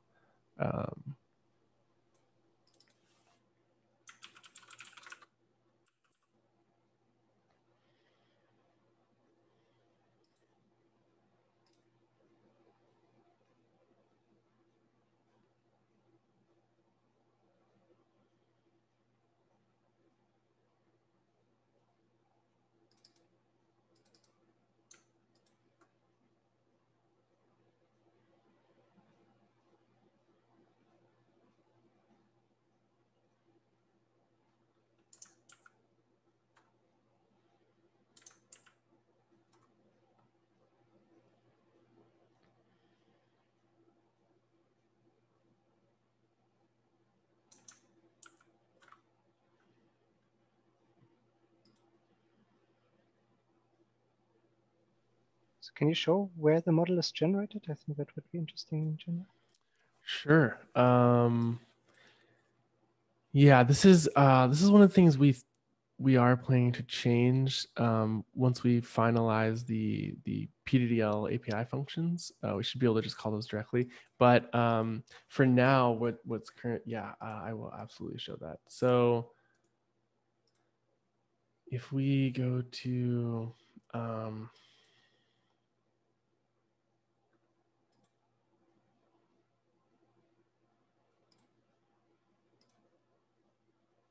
so if we go to state, I think, and game.py, so this is probably the biggest file. Yeah, there's a lot of documentation. So it looks like, so this function, write PDDL current state to file, is what's being called.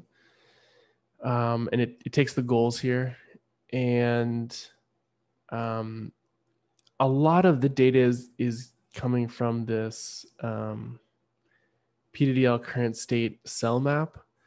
So the cell map object. And so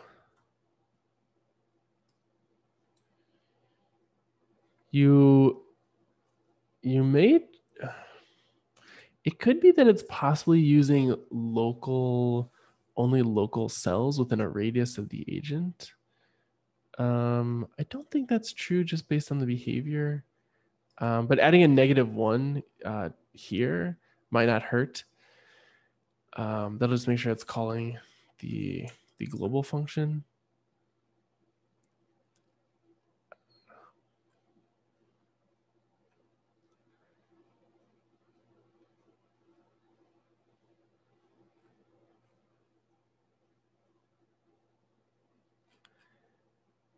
And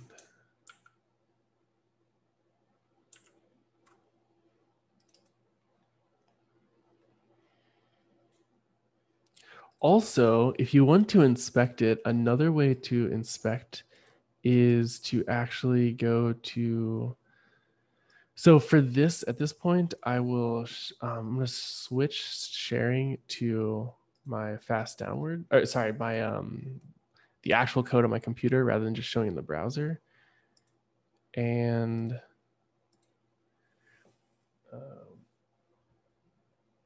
okay, so hopefully you can read that. And one thing you can do is you can go into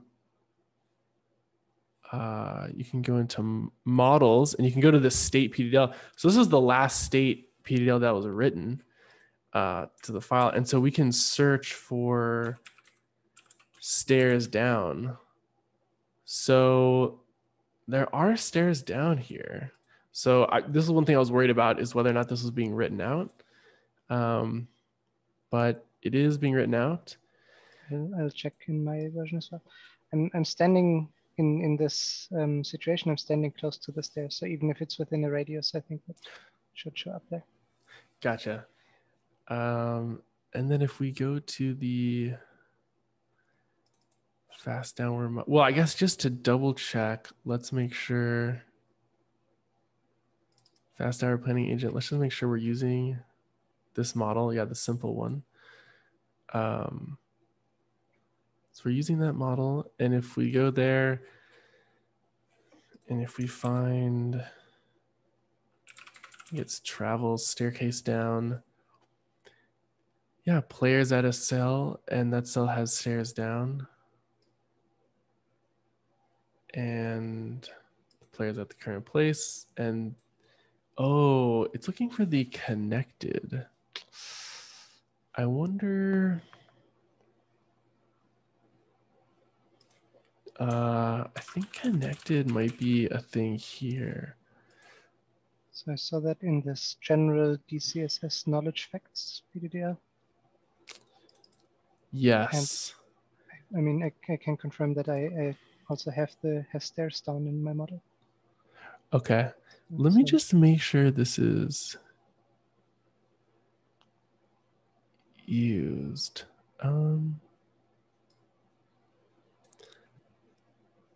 Perhaps we're not using that. So if we go to planning agent,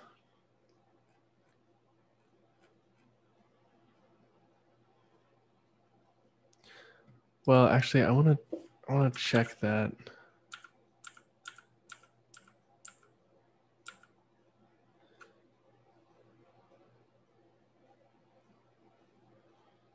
Oh, when we call the planner, we write out the state file. And in this function, getting the objects, and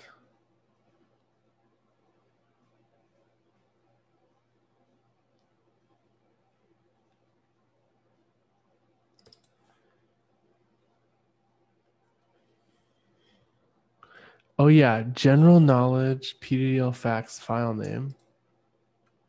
So this is general DCSS knowledge facts PDDL.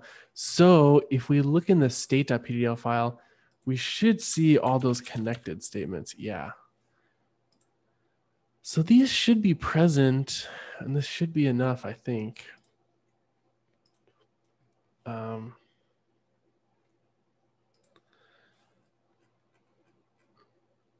Yeah, and then we close it out.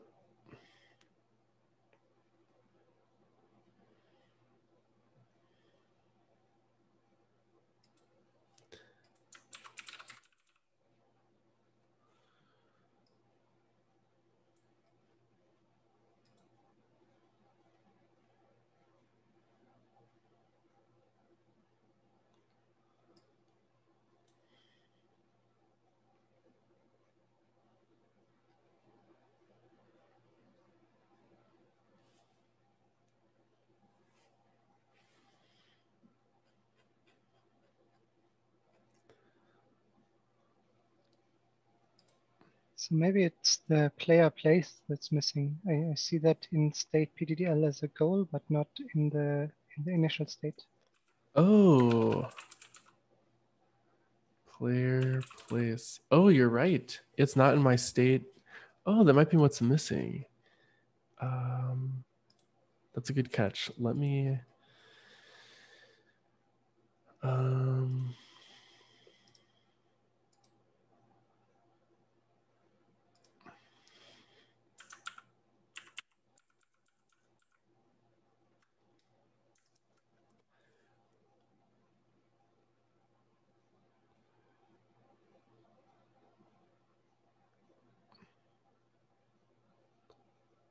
So we should be getting in get PDL player info. Did it change the player at? I think the player place is not getting written.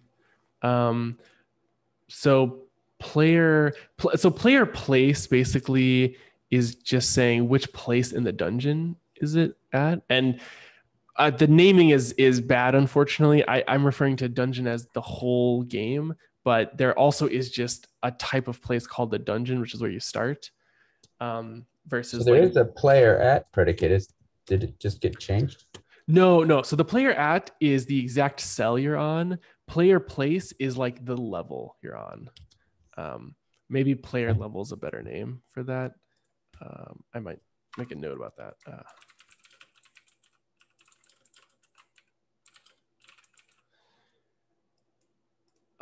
And so I think what's happening is that it's not getting written. And so what I think we want to do is just do player PL strings dot append. And then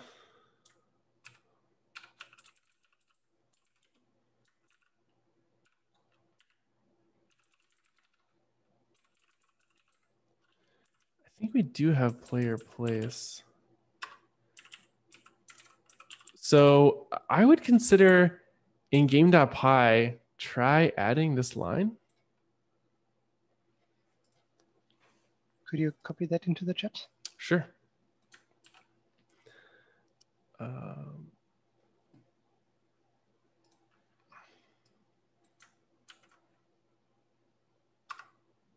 Thanks.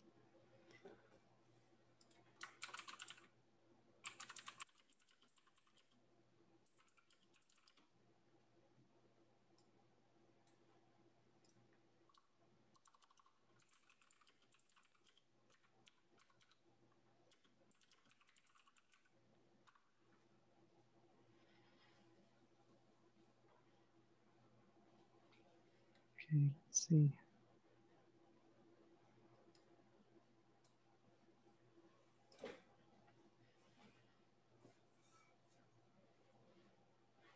Oh, still not working. Going down. I would check to make sure that it's actually getting into state.pddl. Would be one thing. Mm-hmm.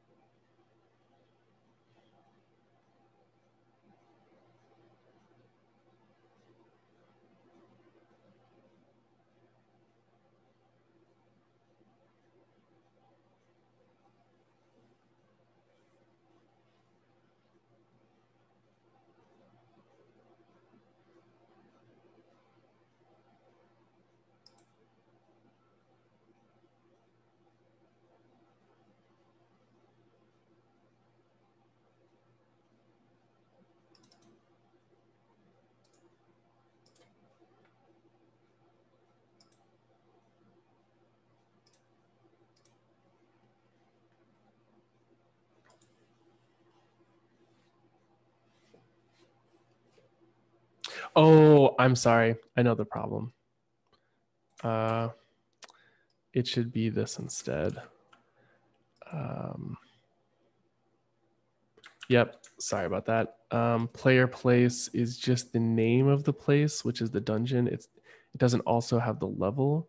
So I'll put it in the chat here. Try this line instead.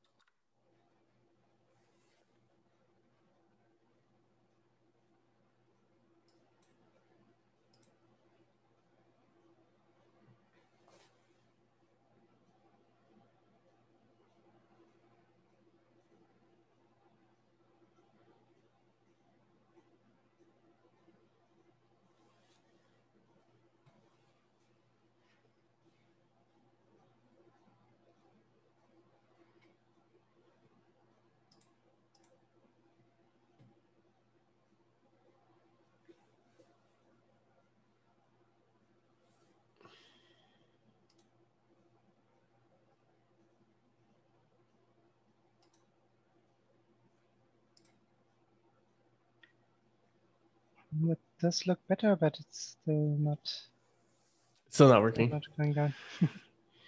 But the player place dungeon 1 that now looks good in the state. Okay. PDL.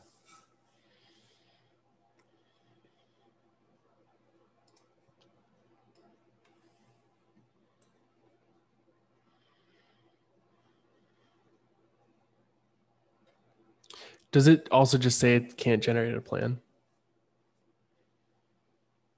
Yes, exactly. Okay. And it prints the goal, and the goal looks good with dungeon 2. Connected is there, the player place is there. So one thing that I have done before is if the state.pddl file is being written out and that looks good, you can try just giving that to fast downward separately on the command line. Yeah, it's a good idea. I'll try not sure how much experience you have doing that, but.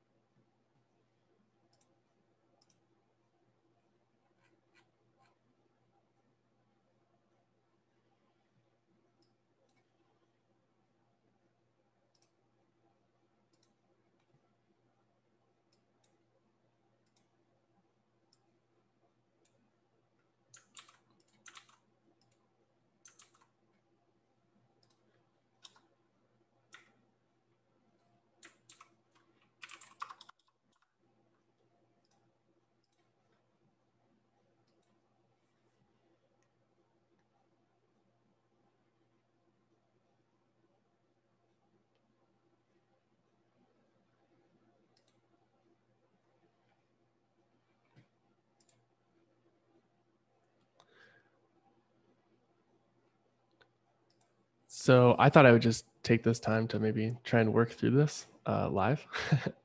So if people want me to put the slides back up or anything, just let me know. I'm more than happy to do so.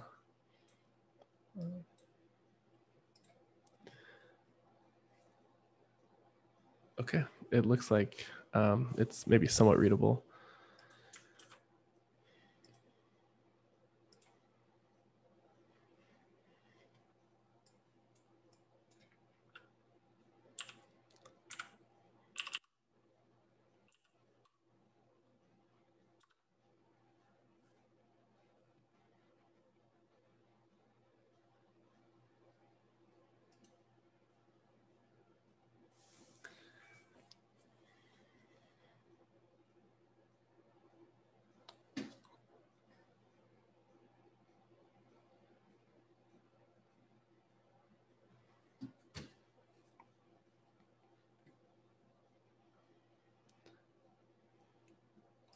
I realized I need to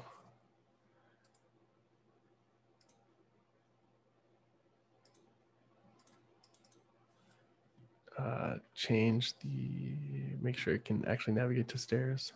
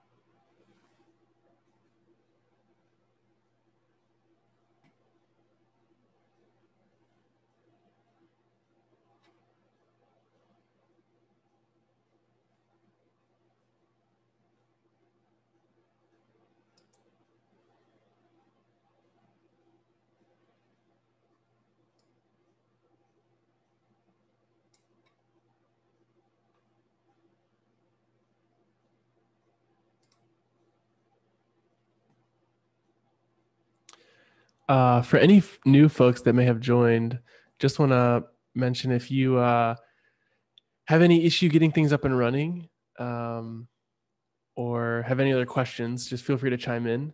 What we're doing right now is kind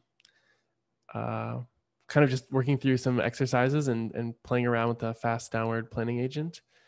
And yeah, I started to try to see if I can get the agent to navigate to the stairs. And so that's what I'm showing here. But if you have any questions about the code base or anything else, please feel free to ask.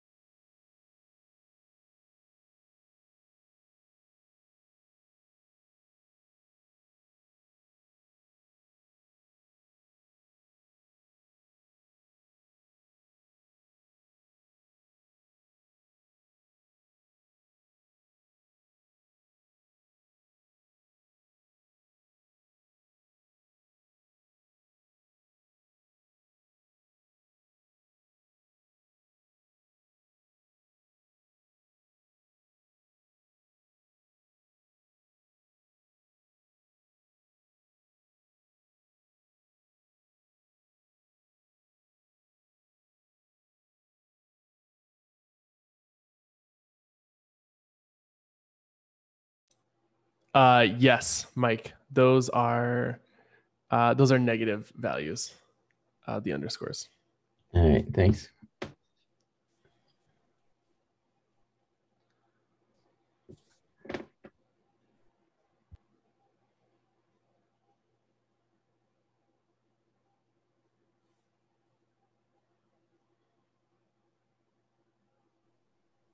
Before we dive down a rabbit hole, is weapon knowledge anywhere? Weapon knowledge? Like what weapons are better? Which armor is better? Which weapons are better? No, yeah, we don't really have any of that in here yet.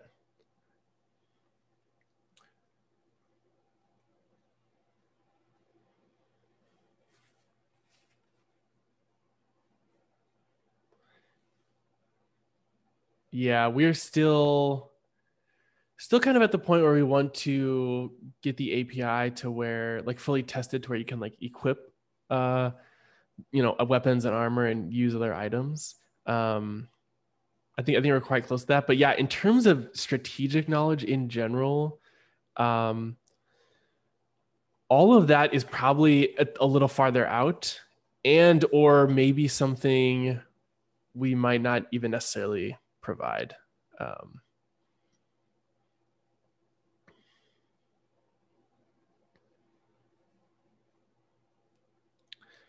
I guess just to say that, leave it up to like the agent designers to think about what they would do there.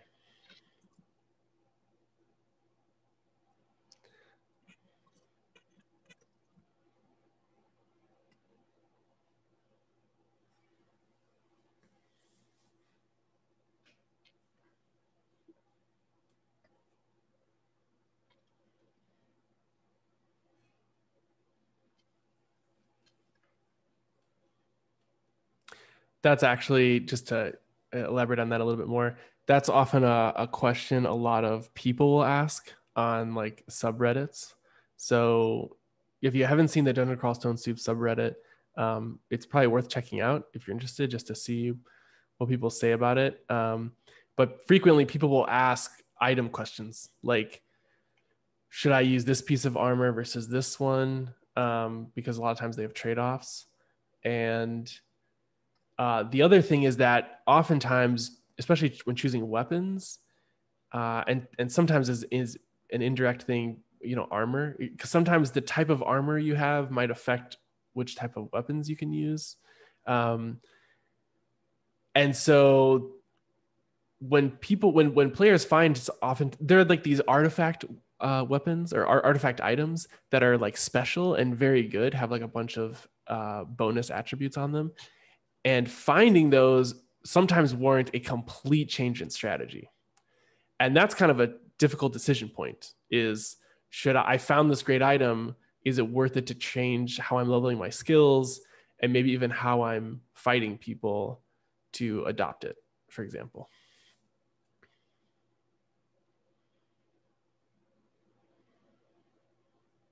Is that knowledge in general represented in game in like a semantic format, or like and then converted to text for the player, or is it actually just all described in text and then executed in code? So I think ultimately, I think what happened, there's the attributes. So there's the description of the weapons, and then there's the actual attributes. So for example, if certain types of armor will increase your AC value, which is like a measure of your I think all around defense, and but then it might slow your attack speed. And so you can see those things, like when you equip the item, you might see your AC go up and your attack speed go down.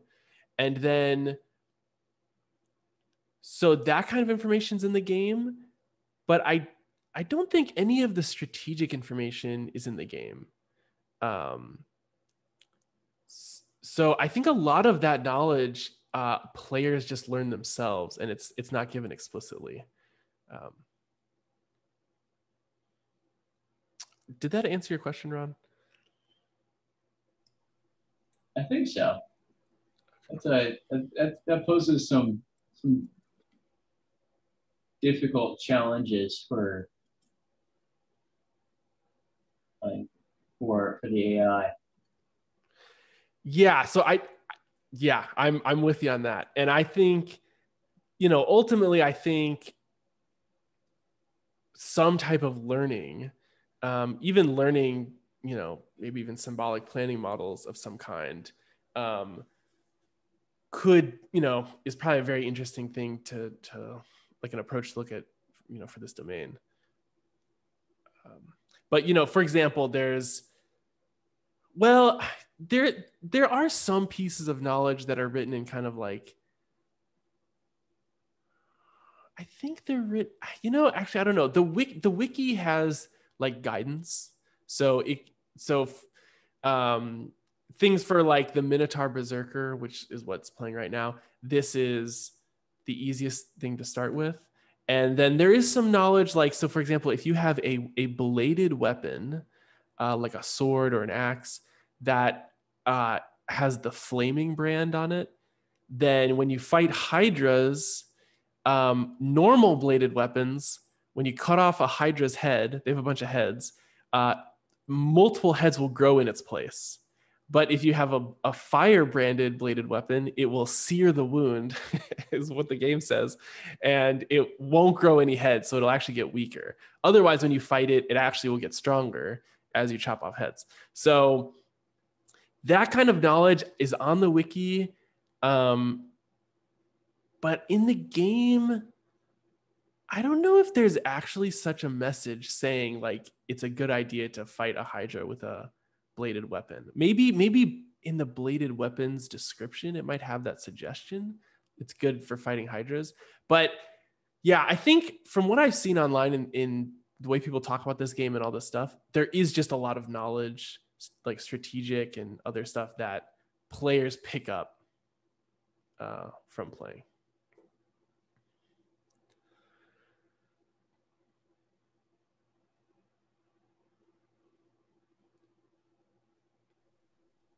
Yeah, I realize it's probably not feasible, but it'd be really fun if your agent could run,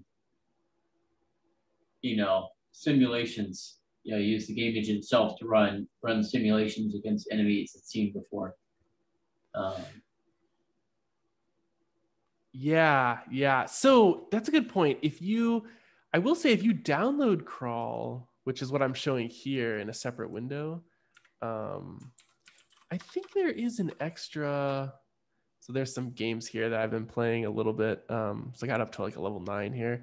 There are things like the arena,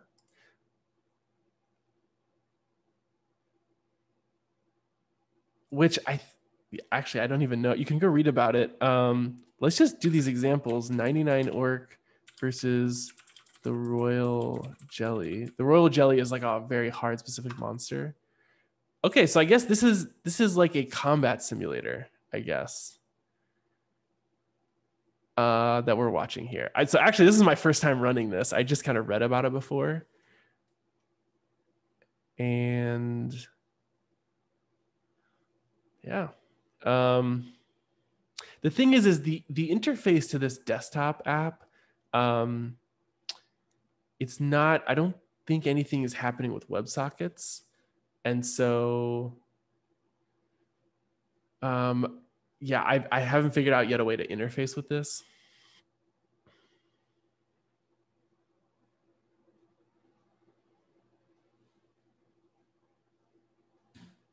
Yeah. So that's just if anyone's curious.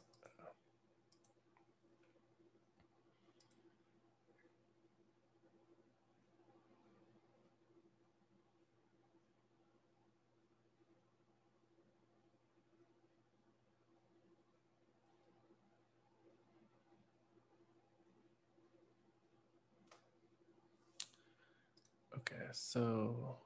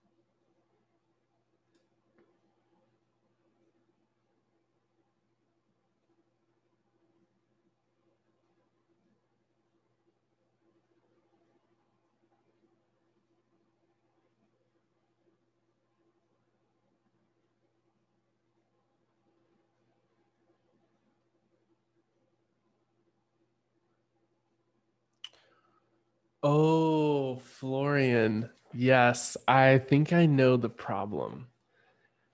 I think I know the problem. I think it's that here,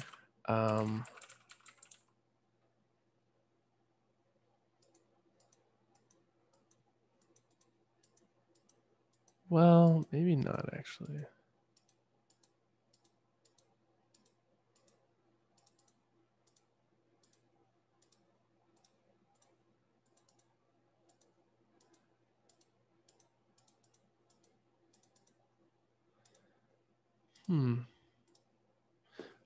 Well, so actually, let's just look at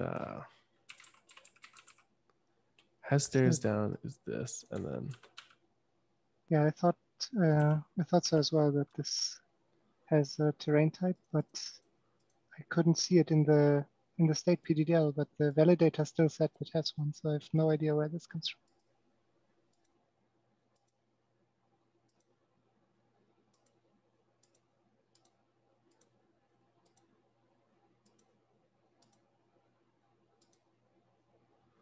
huh. Yeah, because this cell doesn't seem to have a wall on it.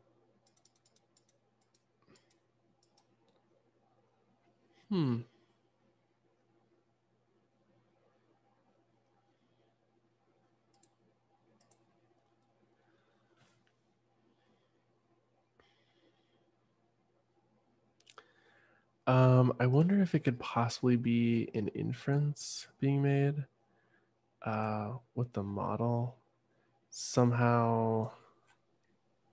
Are you using any axioms or anything like that? Just maybe not well, other than just, I'm thinking maybe even just a hierarchy based thing.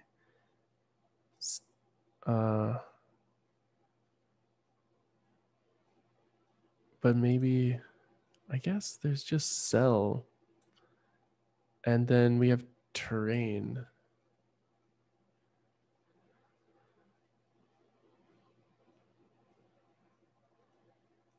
And then for objects,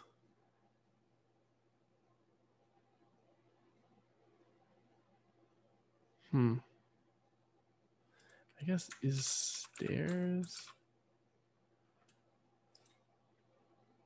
It's just a predicate actually here.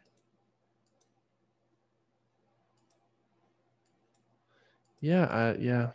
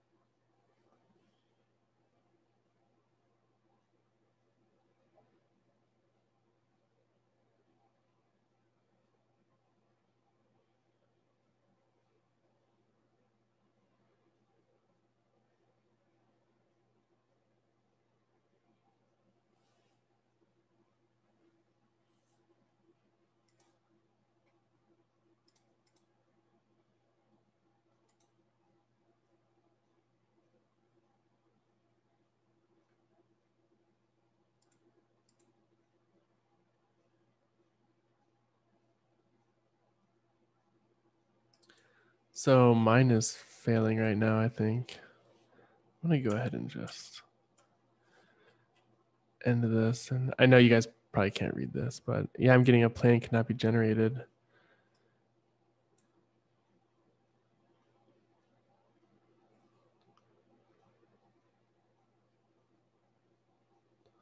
So player place dungeon 2. So my state PDL file. Yep, got player place dungeon 2.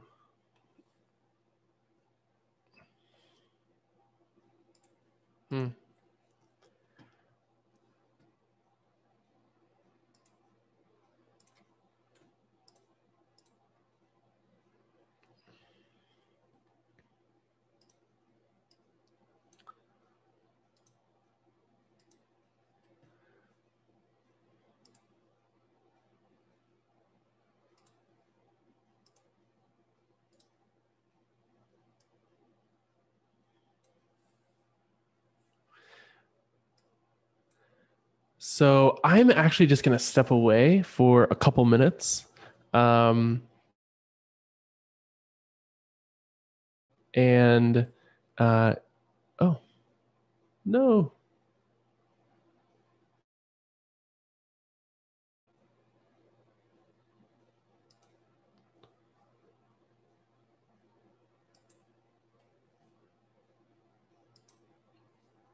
Can you all hear me?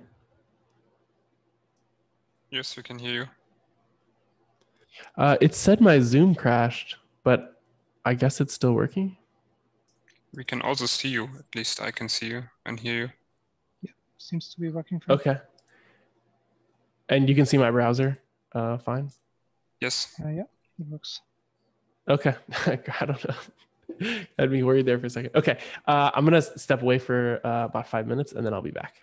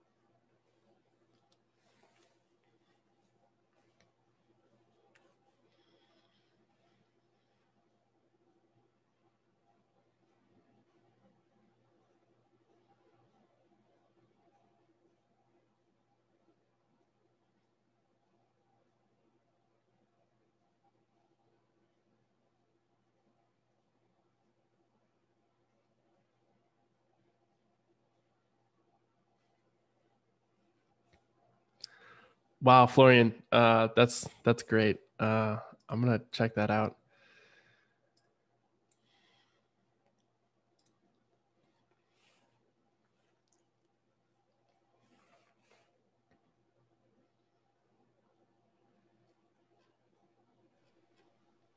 So from looking at the objects, there's also cells that don't use an underscore at all. So I think there's like 3 ways of writing a cell: one with 2 underscores, and one with 1, and one with none.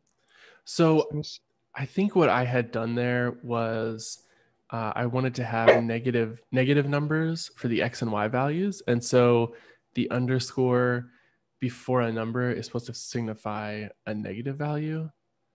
I see. So they are just not the same cell. But then, I mean, yeah. that would mean that it's, I'm just debugging the wrong part of that. Then it's a different issue. I'm going to double check the cell naming convention and where that happens.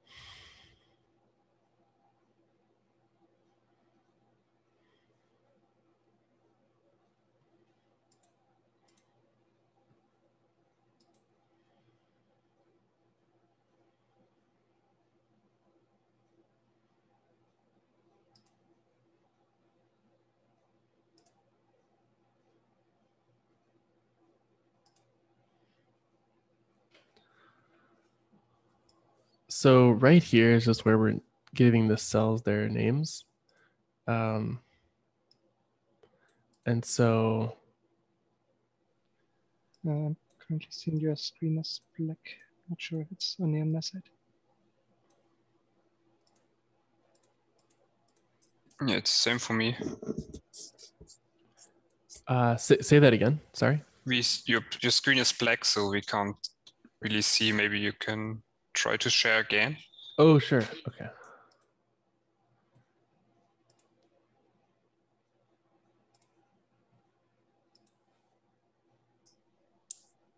Appears still black for me. Maybe this is what caused. Maybe it was just like a subroutine or something in Zoom that crashed, and it doesn't like my PyCharm. Let me close PyCharm and open it again. But I guess it's not. In this case, I'm just gonna show it through the browser because that seems to be working. So I don't want to. I'm afraid if I leave the Zoom. So I recording. Yes, that's. Or sorry, go ahead. I'm a co-host at the moment, so probably it will not close, but I'm also not that sure. So if we can avoid leaving, it's probably better. Yeah, let me try that. So I can at least still black, unfortunately. Oh no, now it's now we see. Yes, now we see, and yeah. Okay, great. It is.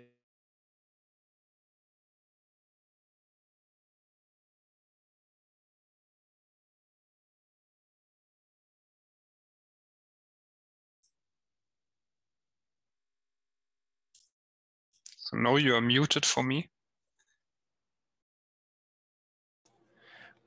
You can hear me now? Yes. Okay, so I think I might be able to share my entire screen now.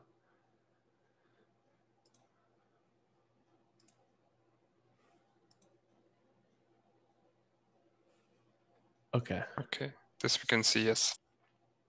Okay, great. So is this is the line where I'm in cell.py. So all the naming from the PDDL files should be this. Yeah, that makes sense. Then I think it was just like the plan I validated was probably wrong because I mixed up the underscores. I'll try again with the corrected one. Okay.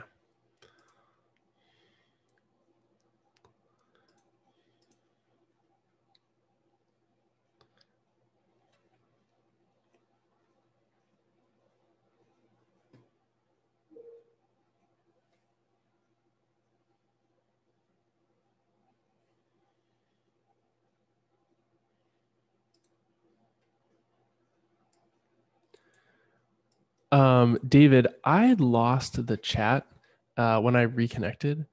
Yeah. I don't know if we necessarily need to save that, but I was wondering maybe if you could download it or something or save it. I can try to do it, yes. Maybe it's also in the recording, but I try to download it. Oh yeah, I think I'm actually, now that I think about it, I don't know if we necessarily need it. But.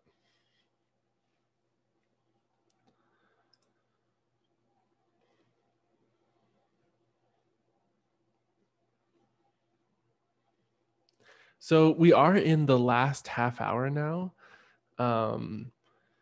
So I guess, yeah, I kind of just wanted to open it up for just discussion. If anybody has, even just their thoughts or general feedback. This is the first time kind of we've gotten this out in the open, I guess you could say, to some AI researchers and stuff. And it is still kind of early and we're still working on it. But yeah, I guess, also just if you liked it, if you didn't like it, if there was something about it, yeah, you think could be better or something, we're basically all ears. So yeah, just we will end at 11, and so yeah, just feel free to share any comments you have.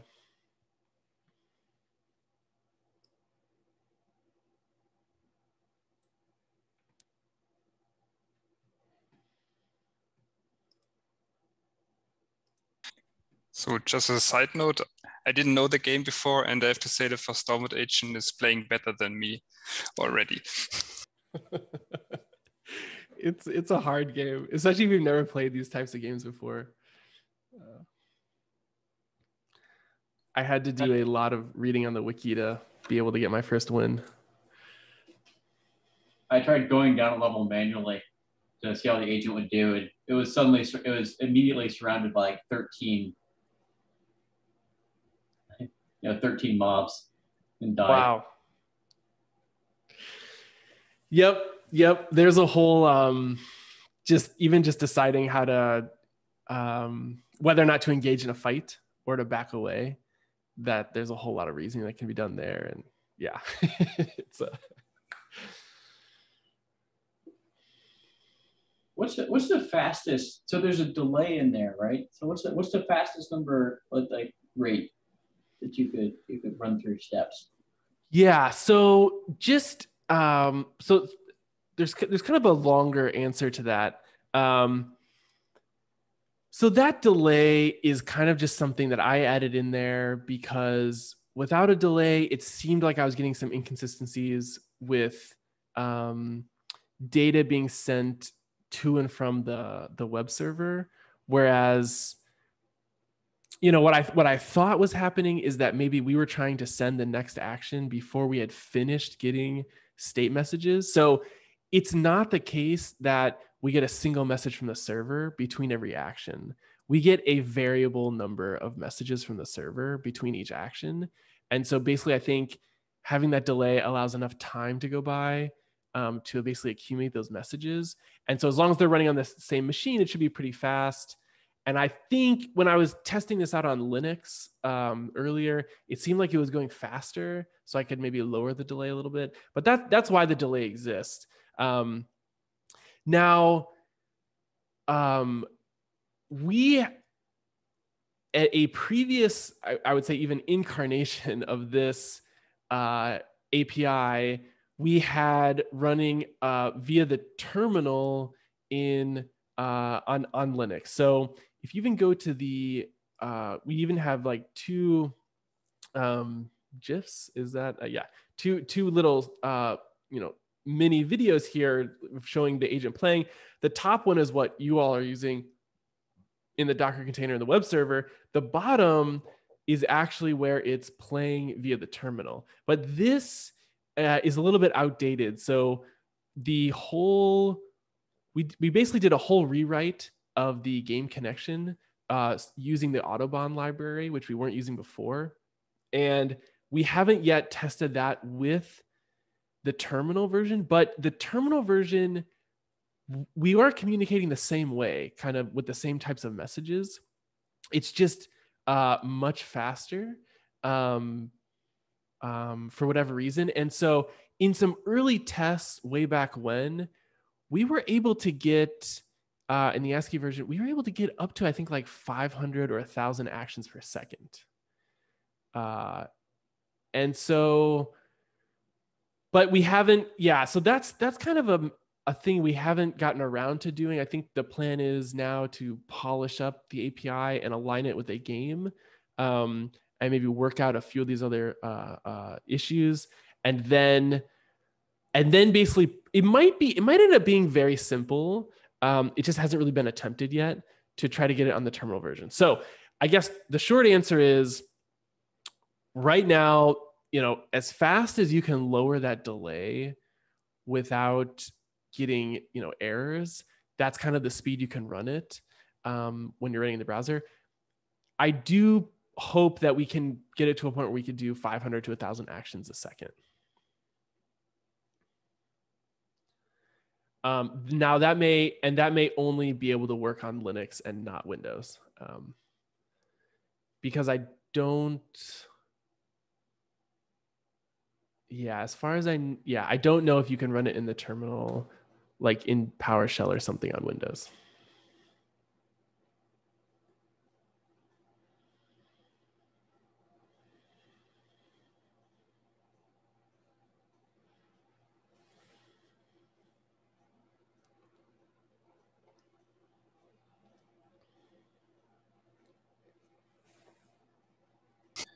So I wonder, you said that there are a lot of observations and opening the menu and so on. Is there any negative side of looking at everything? No. So other than it just might take a little bit more, real time or wall clock time. But in terms of the game, nothing happens. So if I log in here and we play this game, if I let me get to somewhere, I guess, interesting. Let's fall down this shaft here. Let's go down another level. So, okay, here, if we look, and let me actually just change this quickly. So if I look here, so the time is 12:20.5. And if I enter observation mode, and if I move this around, nothing's happening in the game. It's like everything's frozen. And if I press V to pull up this menu, nothing happens. The time is still 12:20. If I open my, oh, what, can I not?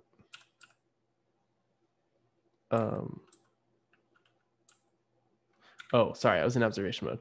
If I open the inventory and I look at an item, nothing happens. Now, certain things will take time, right? So if I get on my inventory and I try to take off my armor, this takes a couple of turns. So I guess no time has passed yet, but it asks me, actually there's a prompt down here that says keep disrobing.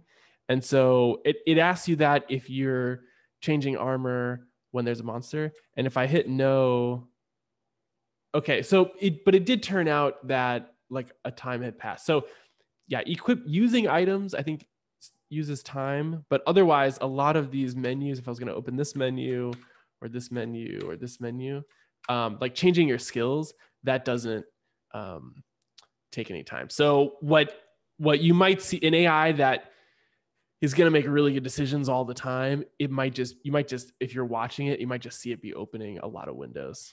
That might be the behavior it goes with. And I think that's fine. Yeah, I see. I mean, as a human player, usually you're lazy, right? And you don't want to open everything all the time, but usually it makes sense to gather all the information. Yeah.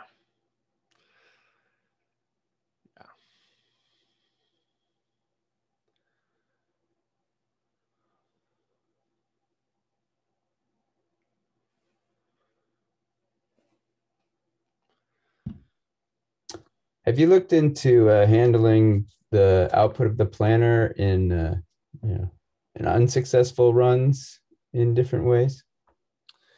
Not yet. So that's the thing. I mean, we really haven't. I think a lot of the fun stuff is still ahead of us, especially when it comes to that. So yeah, right now it's just a simple. We just translate the output of the planner into actions and just execute it. And if that doesn't work, that's it. But yeah, I mean, I have so many things I want to try and run on this, and that I think would be interesting. But yeah, I think there's still a little groundwork to be done on the API itself. Right.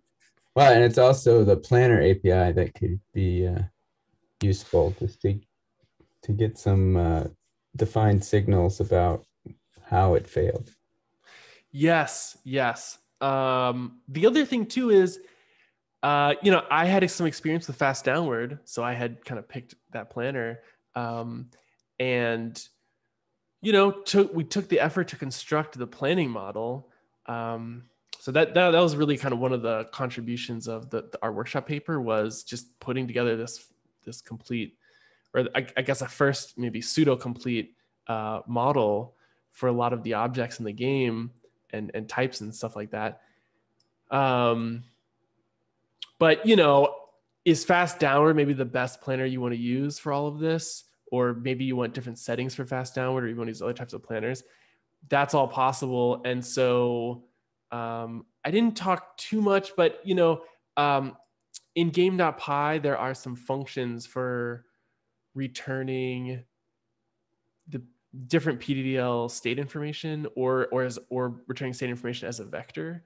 And so I think you could write different versions of that. Maybe one of the next versions of the API will have different PDDL numbers, or maybe you want to use like other description languages other than PDDL.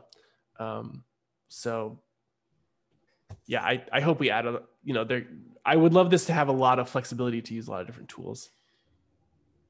Mm-hmm. Yeah, so you're saying in game.py you've got some switches that allow you to use different representation choices? More just that we've started outlining some of the functions. So I can show here. So for example, get player stats as a vector. This is a long function, but basically you can return all of these values as a vector, and then we don't quite have it yet, so that you can get the player spells, things like that. But then we also want to have these kind of functions for PDDL. And so, we already have PDDL. This is just a little bit of like a restructuring to wrap the code into this. But eventually we'd have these, get player stats PDDL, the inventory and PDDL and all these things. And so then in the agent's code, it can just call game.getPlayerStatsPDDL. And what I was suggesting in what I was just saying is that you could just add additional functions here. Instead of PDDL, it gives you it in like another description language, things like that. Yeah. And then the agent can just choose what it wants. Yeah. Or I mean, when you write the agent, you can have it used differently. Yeah. All right, thanks. Yeah.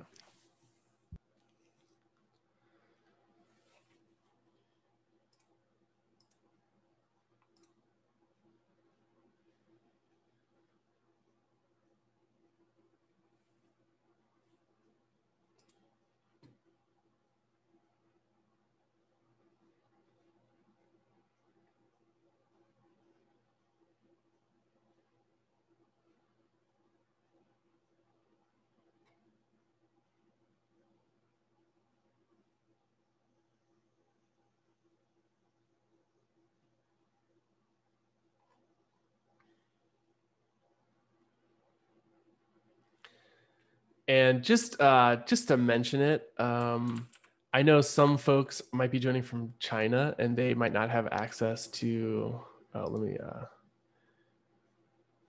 change this. Well, let me just give me a second to pull this up. We have a YouTube channel where I've done some live coding as I work on the API, in case folks find that interesting. It's also a place where if you were interested or ever stopped by while we were doing that, you could ask questions and other things. And so we're planning to pick that up again, and we'd post the details somewhere on like the GitHub page.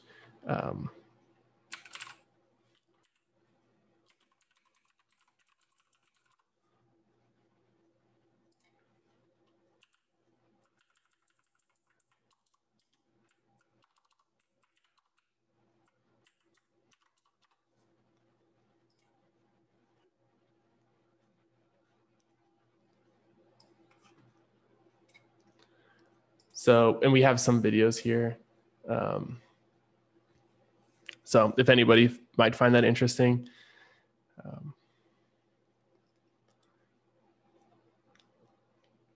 And then I guess the only other thing I might want to show before we wrap up here is just the documentation. So this is kind of the documentation so far, and we're still updating this. And so you guys all saw the quick start instructions. This is where it talks about creating an agent. We plan to add some more documentation here about the different representations. We've already started that for these vector-based representations. And then, yeah. I would just say, yeah, don't be shy if you're at all interested in contributing or playing around with it. And yeah, thanks for coming to the tutorial.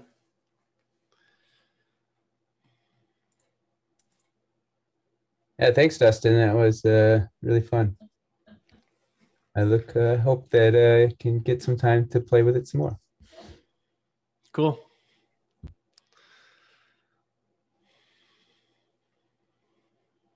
Thanks, Mike. Yeah, thanks, David.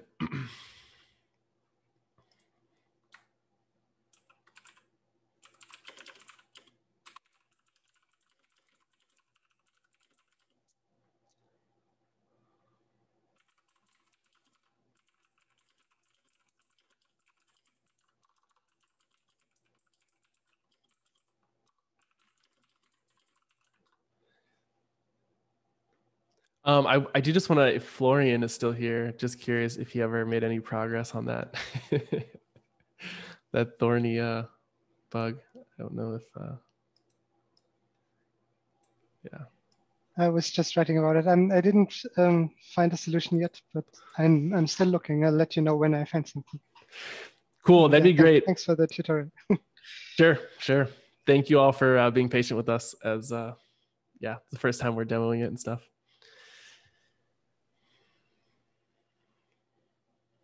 So we'll hang around for another 5 minutes or so, and we'll probably end it around 10:55. Well, my time, 10:55, in about 5 minutes. And yeah. Also, yeah. Thanks, Malte. Yeah. Hope you guys enjoyed it. And this is a project I'm passionate about, and I want to just continue working on for a while. So maybe we'll try and do another one of these at the next ICAPS.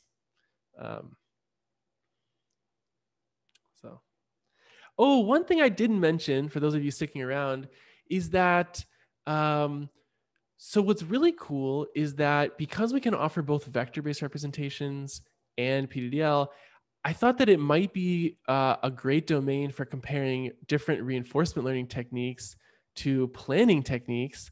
And specifically, what I'm really curious about is being able to run experiments that precisely could precisely measure the impact that knowledge has.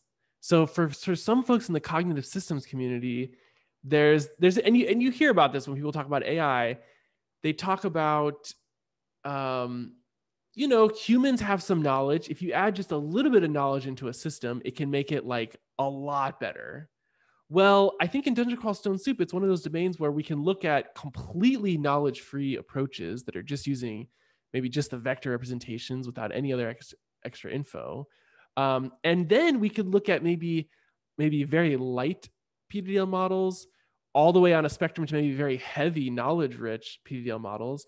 And we could measure performance. And I think it'd be so cool to be able to precisely say, adding this action model makes the agent perform this much better on average. I feel like I haven't seen too much work being able to carry out those kinds of experiments. So that's one of the things I'm really excited about this. I think we can throw a lot of different AI approaches at it and be able to compare them.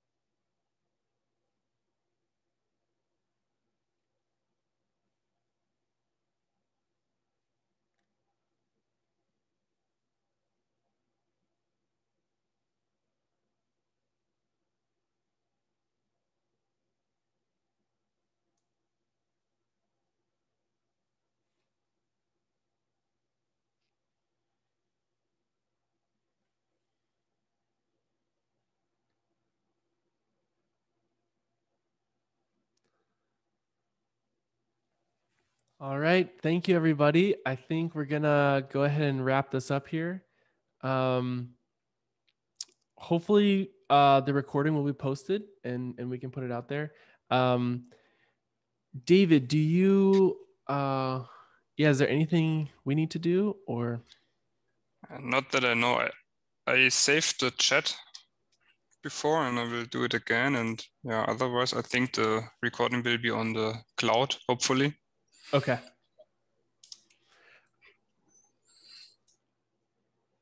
It sounds great. Sorry, go ahead. Yeah, so probably we should just, I think you can also stop it, right? The recording, and then probably can close the meeting. Okay.